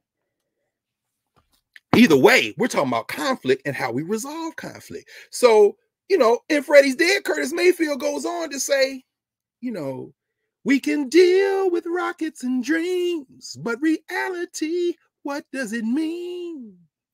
Don't be misled. Just think of Fred. What he's doing is giving a materialist critique. Now, they over in Hiroshima now where they drop bombs on these people, having the G7 summit. China ain't looking the other way. Curtis Mayfield trying to tell you, we can deal with all them rockets and dreams. A generation later, Prince says, it's silly, when a rocket ship explodes and everybody still wants to fly. In other words, y'all can deal with rockets and dreams. It's, you still want to go to space, but the people on the earth are suffering. And when Mahmoud Abdul-Rauf stands up and does like this, because the black coasting told him they got to make you get up because they want you to stay, even though there ain't no rule except nigga, get up. He said, I'm praying for those who have been oppressed by this, who have found themselves to be victims of this. When Jim Brown says, I'm not going to let you treat me any kind of way, and my brother has decided he's not going to Vietnam, so I'm going to sit and we're going to listen to him, and then we're going to stand up and support him. And while we're doing this, we're going to build this independent black economic base to work from that you really don't want to cover. Why? Because you want to see me on the field. You want to ask me why I came to work in a suit. You came to work in a suit. The whole theory of black self-determination is an attempt to create a we in the governance formation. That's what they're doing in Nigeria. That's what Harold French is talking about. That's what this dude, what did I do with the book on Nelson and Winnie? That's what, I don't need it. I just keep moving stuff around, and I'm going to obsess until I see it. So if I don't see it in the next couple of minutes, because and yeah, I know how it works. You know how it works. Here it is. Nelson and Winnie, Portrait of a Marriage. Caught my eye because that's the title. And of course, he's starting. This is where I wanted to go today, but I'm not going to spend much time on it. I've only read about maybe 30% of the book. Johnny Steinberg. He's talking about their relationship. And he's doing an excellent job of combing new materials and interviewing everybody who knew them. So there's a lot of information in here. The framework, of course, is worthless because it's a social structure framework because it has to be. It has to be. I'm not mad at the guy because I didn't have any expectations of him. But in South Africa, like Nigeria, you've created a country. But unlike Nigeria, which is a point that Steinberg makes, excellent point he makes, in South Africa, the Europeans came and stayed, the Afrikaners and the British. So in 1948, when the Afrikaner government creates what we now know as apartheid, those laws, by then Nelson Mandela, who is by then in his 20s, is starting the ANC Youth League. There's tensions there. And at the heart of these tensions is the idea of a free South Africa, but not a free South Africa in the same vision as you would have a free Nigeria or free Ghana. You understand? Or free Egypt or United Arab Republic, however you want to call it, which I don't even get into that. Maybe we talk about this on Alpha's Hours Monday night. When it's in my mind, I'm not going to say it because I want to stay focused on this as we kind of wind this up for the day. You're not going to have in South Africa the same thing you have in most of these other countries because the whites have come and stayed. So you're literally creating something that didn't exist before. South Africa has more in common in that sense with the United States in terms of a settler state. But instead of the indigenous people of the Western Hemisphere, the so-called Indians who were decimated, in South Africa, the indigenous people continued, and they're still the overwhelming majority. And what Steinberg gets into, I think largely because he is a European, but then again, who knows? Again, I give everybody the benefit of the doubt because I'm extracting what I need from it. The framework, that's why in African States framework, you got to ask the right questions. If you ask the right questions, whatever you come up with, even if it doesn't add up, they're your questions. What he's raising is this possibility that Nelson Mandela and so many others who were in the leadership, Walter Sisulu and Oliver Tambo and so many others, these young people who are coming up, they're fighting this cat named Nda, MDA, who is saying, we're going to have self-determination on African terms. I don't want white leadership. I don't want colored leadership, meaning Indians like Gandhi and all them in this defiance campaign in the 1950s, because I think that we should be, as Africans, at the front of our struggle because it's our country. But what they realize is these white people are not going home. These are the ancestors of Charisse Theron and them, who would call herself an African. They ain't going home. They invaded, they here. So we got to come up with a different concept. And of course, now they call South Africa the Rainbow Nation. But what Steinberg begins to speculate is a lot of these Africans who went to school, a lot of these Africans who become part of leadership. Nelson Mandela is the first continental African to be in his class at the law school at the University of Witwatersrand, Wits. He doesn't graduate. He stays there 6-7 years because they try to put him out. This man who came out of Kunu, and I won't get into his biography. My point is this. What Steinberg speculates is some of these black people, they definitely want rights. They definitely want an independent South Africa. Nelson Mandela even goes so far as a young man said, I want to be president of South Africa. Hey, this dude is crazy. But they like being around these white people. And underneath it, they might want white approval. They like going over to Joe and Jillian Slovo's house in the Joburg suburbs and sitting around with white people talking and smoking and eating, or going next door to the white people who live there who are members of the Communist Party of South Africa, which has white leadership, and they got a pool, and switching out for their swim trunks and laying up next to white girls eating peanuts. That's a direct quote. The whole point is they like this proximity to whiteness. They don't want to give up being black, but there's something underneath that. So when you see a Jim Brown coming back across the water, whose ancestors came through enslavement, but whose ancestors in them Sea Islands retained direct Africanisms and were sequestered from the poisonous influence of white supremacy as a penetrating cultural logic. You see somebody who is like, I'm not looking to you for my culture. If I kiss a white girl, it's because I'm in the mood. And I'm going to kiss her on the movies. And I'm not Harry Belafonte, who touched Petula Clark and y'all put him off TV. And I don't give a damn. I was the best football player in the history of football, and I walked away. You think I'm going to let y'all cancel me because I touched a white girl? Hey, Hammer, ain't you making movies now? And then fast forward a generation, movement and memory. How is that even reinforced? How is that even reinforced? When Keenan Ivory Wayans reaches out for them, and I'm going to get you sucker. Prof, why did he do that? Why did Keenan Ivory Wayans, for a new generation, kind of give a glimpse of how his generation idolized Pam Grier and Bernie Casey and Jim Brown and Fred Williamson? And what's you named him the Kung Fu guy? Say Kung Fu. Jim Kelly. Jim Kelly. Oh my God, with that afro. What are we talking about? And the Bandung world, the non-aligned movement world, people who were with them. Of course, the whole relationship between Kareem Abdul-Jabbar and Bruce Lee. The whole point is that what we're not going to do is look to white people in the world. But why do you think Keenan Wayans brought them into I'm going to get you sucker? You know what I'm saying? Which is a satire. Yeah, I'm hoping it's so that we don't forget. It's part of what we do every Saturday, right? That we got to sew in and weave in what when Summer Walker sounds like Erykah Badu because she sat at Erykah Badu's feet, and everybody is talking about she trying to sound like, yes, she is trying to sound like Erykah Badu, and what's wrong with that? Yes, because we got to bring it forward to the next generation, to the next generation. We have to retain all of that. When Lauryn Hill makes a nod to Nina Simone defecating on a microphone, we got to then forward, right? Like this is what we must do. This is what we do every Saturday. It's what we must do. And when you hear her and you hear Aretha, and a rose is still a rose, baby girl, you got the power. And looping in Lauryn Hill, what I am is what I am. Yes, it's just exactly. Of course, it's what he did. And people are saying in the chat, absolutely. Said when we look in the mirror, we should always ask ourselves. Kay Kennedy says that's what we should ask in the mirror every morning. What you gonna do? What you gonna do?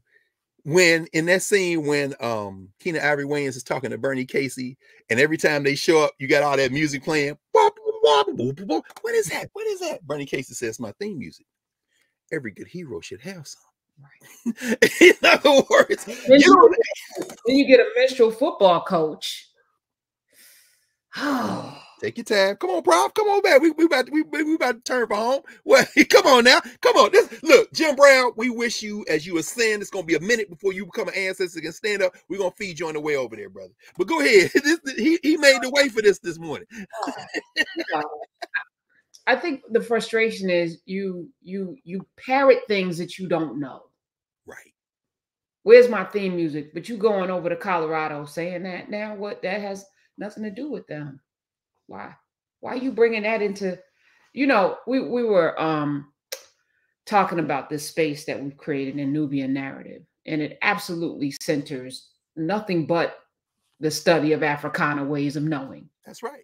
And whoever comes in, you just gonna have to, I don't care where you come from. Everybody's welcome. But right. what we not gonna do is center you. We're centering us before, so that we can remember. So that we can repair this, as you call it, this funky thing that we're in right now. It is funky. It's very smelly. But it's our response. Unfortunately, we are the only ones with the tools to repair it. We're the only ones with the skills to repair it. So we have to repair ourselves first. So this is every day, the assignment, right?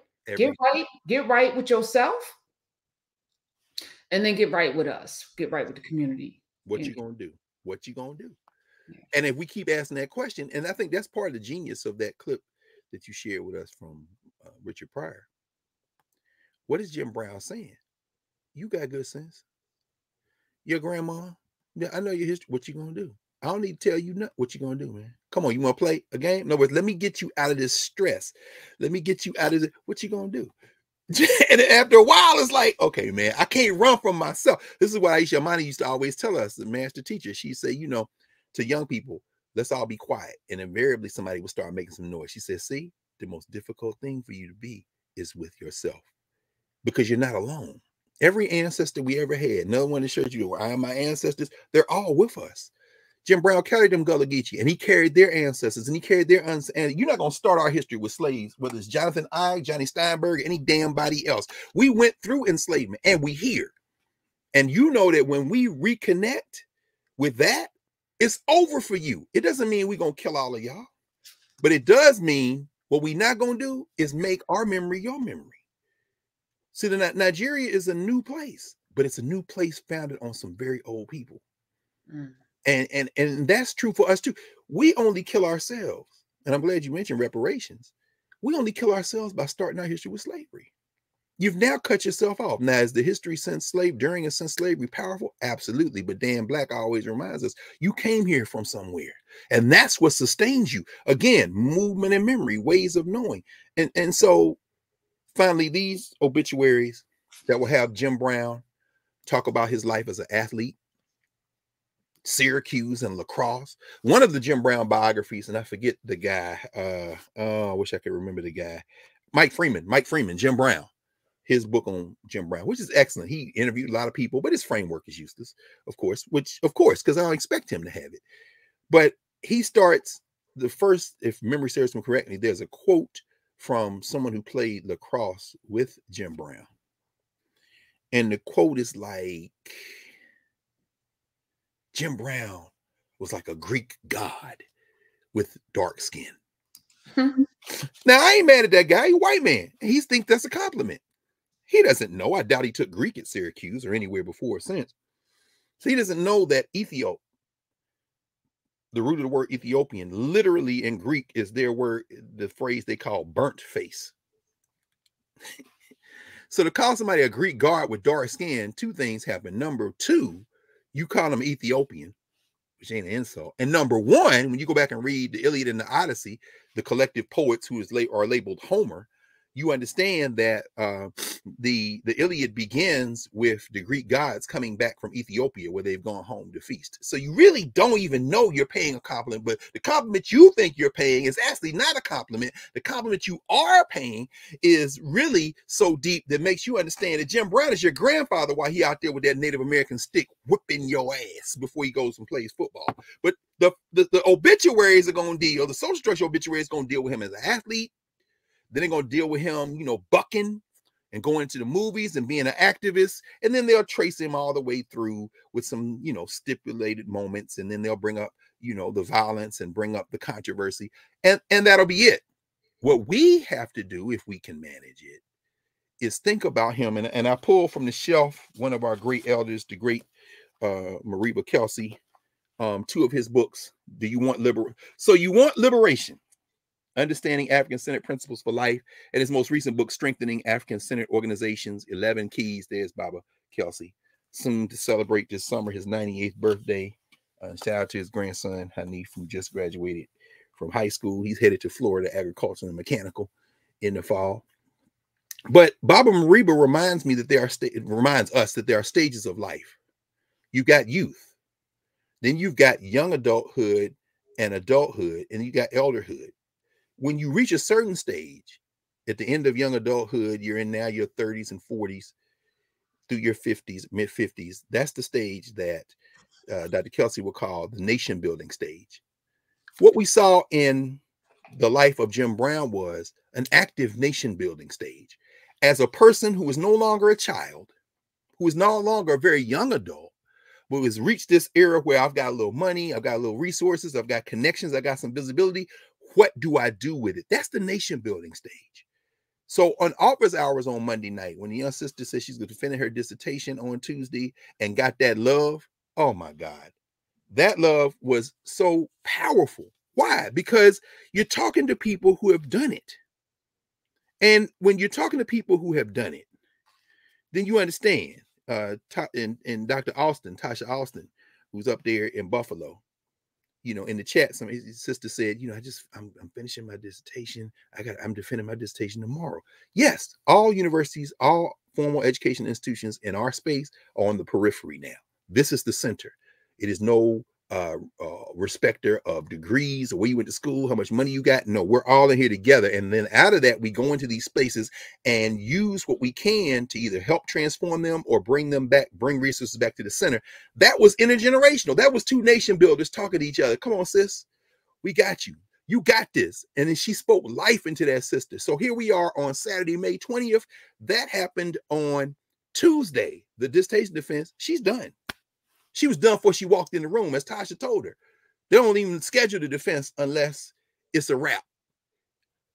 I'm sure that took a burden off. Nobody had to tell us that because we had people bringing us through. But what Baba Mariba says, then you reach elder stage. So after the insurrections in Los Angeles and around the country in 1992, Jim Brown said, come to my house. Because the Crips and the Blood said they're going to squash. And if you heard the Chronic album, Dr. Dre, then you heard that on the day the N-words took over. You hear that, you know, Dre laces in footage or sound from footage of what was going on in South Central during that period. And you hear the brother say, if you ain't down for the Africans, if you ain't down for these Mexicans, if you ain't down, then get out of the way. And then you hear him lace in, break them off something, break them off something. And you hear them say that, right? And then Jim Brown bring them all over his house. And who's there too? And one of them means is Farrakhan, Ice Cube, all them there. Then they had a summit in Chicago. All this being covered in the final call. Now, there will be academics, Negro and others, who will write about that and either try to shoehorn it into democracy or critique it as a patriarchal undertow. Mhm. So on the one hand, we got these brothers out here performing hypermasculinity, killing each other and wrecking stuff. So you're not proposing that women start doing it, right? Because if you spend any time in K-12 over the last 20 years, and I saw it firsthand when I was working in schools in Philly in the 90s, and have seen it ever since, even more so. You going to school now, Prof? I know you heard this or seen it yourself. Who is the main ones fighting in the schools? It's the girls. You go in the in the schools, and who is in here? Knuck if you buck. It ain't the dudes. These girls in here. I'm talking about. Look, man. I remember one time I went to middle school, like this is like '99. I won't name the school. I walked in just as they had broken up. A huge fight. I'm talking about dozens of girls, and the girls was beating up boys. They was beating up each other in the middle school. And I'm like, so how do you solve that? Angela Davis meeting with Ice Cube. Yeah, Jeff Chang writes about it and Can't Stop, Won't Stop, His History of Hip Hop.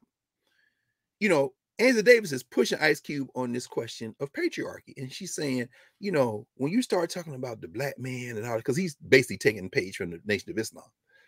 And Ice Cube says, well, I'm talking about everybody. I'm not just talking about women. She said, yeah, but you didn't say women. That's a legitimate and that's an important thing to engage. But what we're not going to do is bring in all these other people to come in and say, well, here's what I think. We don't care what you think. Not right now.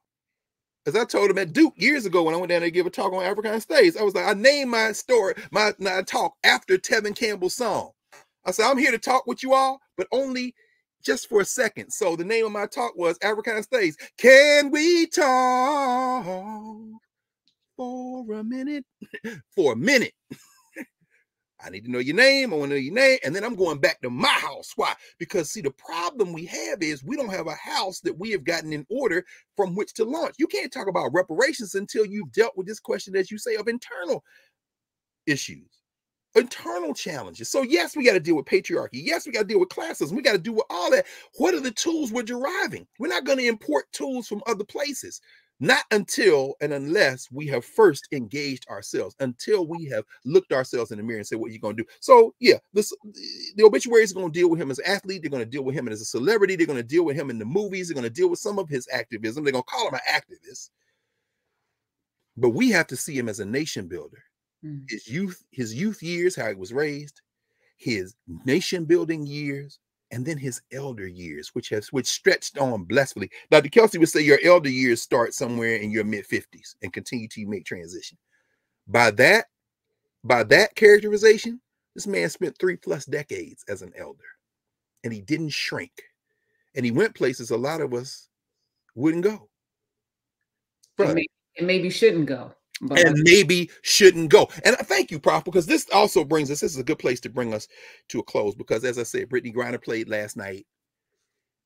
They released an article in Time magazine that said why Brittany Griner will stand for the national anthem. Y'all still on that shit? I saw that. Did you see that? Now here Mahmoud Rauf is, you crucify him and then act like he never existed. Craig Hodges. So what do you think of it? I mean, this is what they do. This is what a social strike. You will bow. And then she's just so happy to be home. Right. And happy to be paid right now, and happy to be at the center, because she's now everywhere, right? Being feted everywhere, having award ceremonies in every place. So I hate this structure for putting people in that position. Right. What is she gonna do? What's she gonna do, Prof? What is she gonna do? I ain't really, so you are forcing this flag thing on somebody who is grateful to be home. Thank you. Unless everybody say she could do what she want, but they ain't gonna do that. Nah. See, this is what happens when you don't have movement and memory. When you don't gain yourself the advantage of movement and memory, the minute they asked her, you gonna stand for the anthem? She should have been able to get on the phone, Call Cheryl Swoops and Lisa Leslie. Oh. Call Candace Parker. Go back and get Teresa Edwards. And not just them. Dawn Staley. And not just them. Call LeBron. Call Kareem. In fact, call Kareem first. Yes. Like, Kareem, you was the young boy. This boy was at University of California at Los Angeles. This was the young boy. This is one of the reasons he's still here. This man was not yet a professional athlete. Do you understand what was on the line? Well, that little white nationalist adjacent, now national champion, whatever little name is out there from Louisiana State University. Hey, don't give her life. I'm not. But the point is, you didn't cape for this woman when she was overseas, trapped. You didn't cape for her. And now, because why? Because you got a new N-word who's naked in Sports Illustrated swimsuit issue. So you want to talk about patriarchy? Do you really want to have this conversation in this funky criminal enterprise?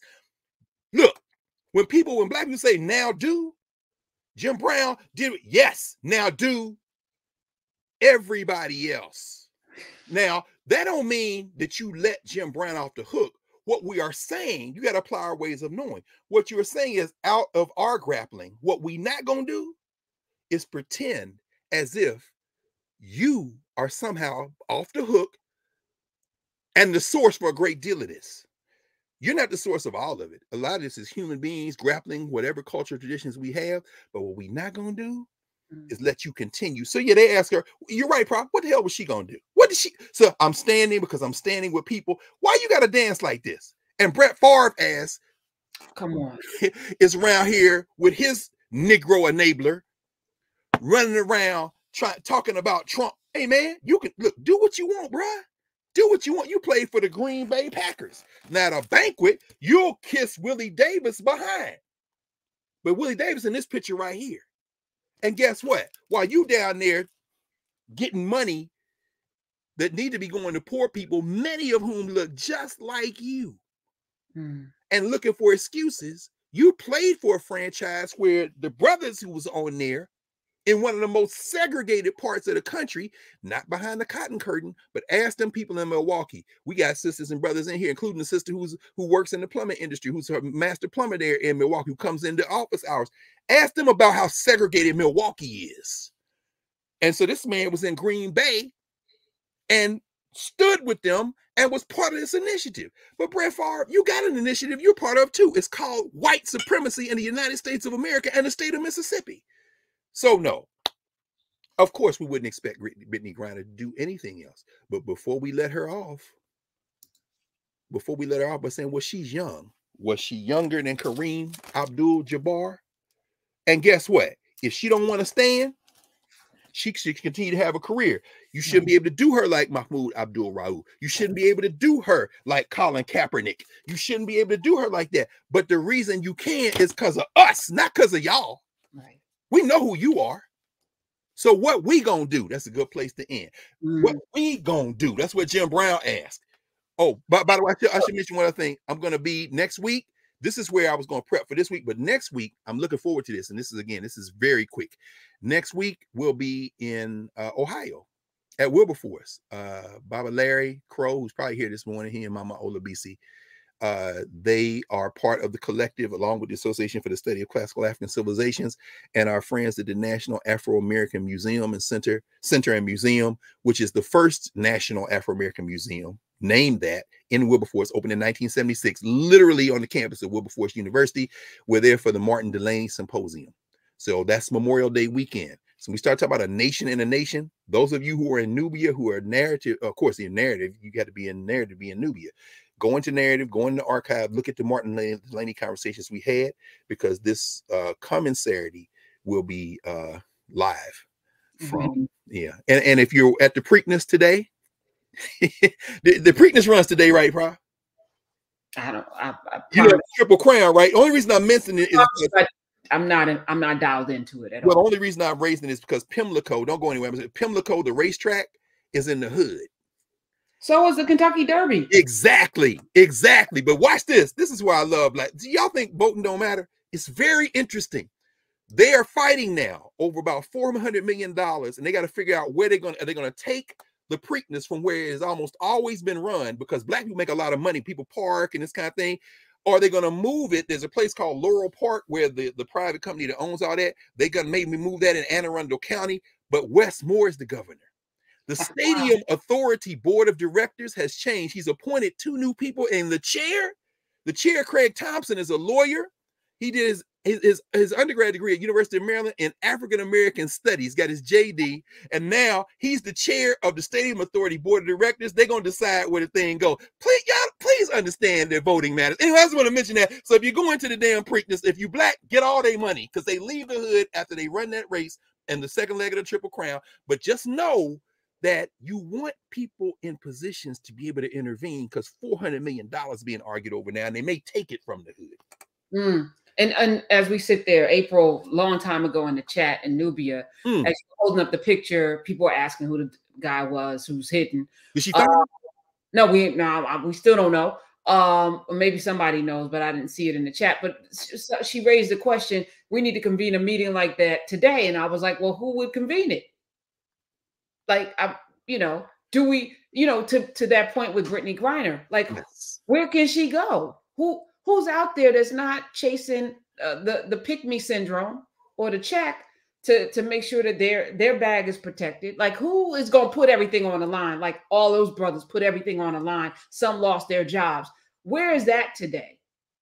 Besides, who would it be, Prof? I mean, set aside the politics and just think about the status.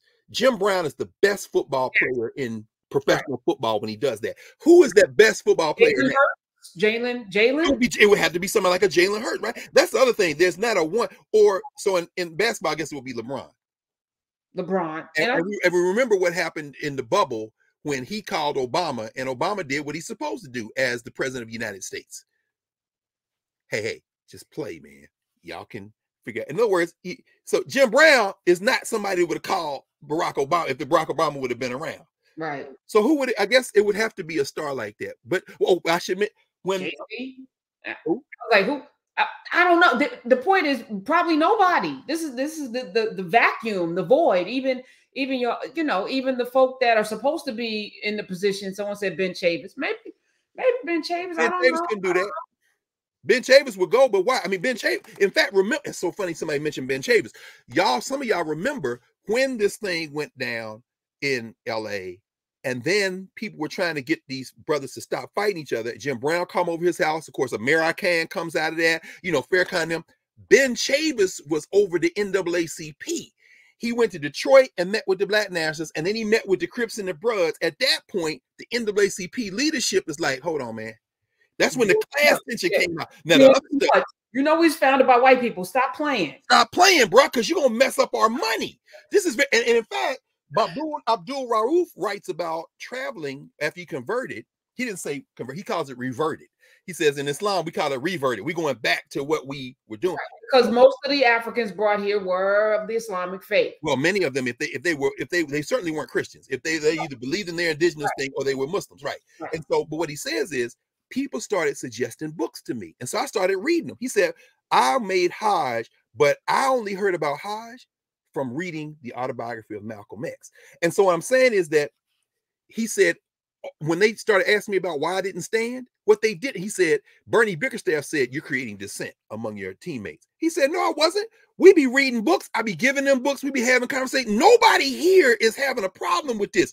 You having a problem with it. Why are you scared? What you scared of? I'm raising that to say that who would do it today when people open their mouth? You know what? I'll tell you who might. I'll tell you who might. One of the brothers who wrote on the back of this as a blurb, Jaylen Brown. Jaylen Brown is an interesting dude. You see, I'm not really watching much of this. Austin? Yeah, he's interesting. Jaylen Brown reads. You hear Jaylen Brown? He don't always go along. I'm not saying he's not big enough. So he's not Jordan. He's not Jordan. It would have to be on the level of Jim Brown, who's the greatest. Muhammad Ali, the greatest. Bill Russell, the 11-time champion. Kareem Abdul-Jabbar, the greatest at that time college basketball player. It would have to be somebody that big. Jaylen Brown's not there yet. Maybe he will be. I mean, it would be like Steph Curry with, if he stepped in, LeBron, Steph. Those are only two that I think would have the cachet. JT or let's continue this in office hours. The reason I let's say do is that. because, well, the reason I say is because last Monday, for those of you not in office hours, you're watching this on another venue. I played a little clip from Tony Montero's remarks at the 6th Malcolm X Symposium, Professor Montero. And what he said is the Philadelphia where Malcolm X came as a young man, worked as a longshoreman, opened Temple number 12 for the nation. That Philadelphia doesn't exist anymore. And he read it through a very materialist reading. He said, you know, people are not working. This is a whole nother universe. We had to pick this up another time. But the idea is that the working class has been decimated. The laboring classes, as James Turner talks about. These superstar athletes today are evidence of increasing inequality. Jim Brown and them, a lot of them had to get jobs in all season. They're not making that kind of money. When you have this type of extreme inequality, we can't, in some ways, we can compare LeBron James to a Jim Brown. In other ways, we can't. Right. The world that Jim Brown opposed, the world that Althea Gibson opposed, the world that they opposed doesn't exist anymore. Even Harry Belafonte, because he was working as a man, as a sanitation person while he was acting. You know, like, no, I think you're absolutely right. We should end with that, because what you just said, I think you've given us the framework we have to be serious about. As these long distance runners make transition, we need to study their lives for how, as they live through these various stages and reached elderhood, they engaged with young people to help them understand, no, it's not the same, but these things remain the same. That's why we pause for these elders, because they are so far removed from the struggle. That's right. So you talk about LeBron, you go from AAU basketball to superstardom, Hummer in high school, been rich for 20 years of his life. Like, right. It's a different. You can be from Akron, but he ain't been from Akron in a while. In a while. Of somebody that gives back. But yeah. Oh wait, well, thank you, Reyes. Reyes put in the chat, and this is if everybody's watching. If you're watching this today on Saturday, the ECBACC, which is the East Coast Black Comics, the East Coast Black Age of Comics Convention, is free all day today at Temple University. So if you're in Philly at Temple, go by because I used to go all the time. This is where the Black creatives are. The Black writers, the Black comics, the Black independent artists. So Urias has put that in there. Another thing is if you're in DC area, DMV, at 1 o'clock today, 1 to 6 on the campus of Howard University, Blackburn Auditorium. It too is free. There's Mahmoud Abdul Rauf is actually going to be there. That's one of the reasons I read his memoir. It's called In the Blink of an Eye, an autobiography. Mahmoud Abdul Rauf. Shout out to Deneen Milner's husband. Oh, go ahead now. I'm glad you made me put this up. Of course. And Howard Bryant's forward. Yes. It's a beautiful forward. All peoples. Yes. Them is your people. No question. And that's going to be today at 1. So if you're around, if you're in Philly, certainly go by the East Coast Comics. And if you're in DC, come by and say hello to the brother, because they're going to show a little bit of the documentary they did, and he's going to be signing copies of his book. Oh, all right. Well, listen, I figured since yesterday was his birthday, we should listen to the words of Malcolm X, since we started with Richard Pryor talking about being visited by his friend, and Jim Brown asking him, if you want our friendship, like he put the friendship on the line. I'm here as a friend. Yes. There's a clip of Malcolm talking about the difference between being friendly and being a friend. So I want to play that as well. But everyone have a wonderful rest of your weekend. Dr. Carr, God bless you. I love you. I love you too. See you in them Nubian streets and all of the Nubians as well. And if you're on YouTube, hit the like button, subscribe. Yeah. Would y'all do that, please? And if you comment with some good damn sense, or you'll be blocked. Facts. All right, let's play this. Yes. But being friendly and being a friend, I think, are two different things. I think there are many whites who act friendly toward Negroes. A fox acts friendly toward the lamb. And usually the fox is the one who ends up with the lamb chop on his plate. The wolf doesn't act friendly, and therefore the wolf has more difficulty in getting the lamb chop in his plate. I'd like to point out, though, that I say that because it is usually if you study the structure of the Negro community, economically, politically, civically, psychologically, and otherwise, it's controlled by the white liberal, who usually poses as the friend of the Negro, who actually differs from the white conservative in the same way that the fox differs from the wolf. Their appetite is the same. Their motives are the same. It's only their mannerisms and methods that differ. Mm.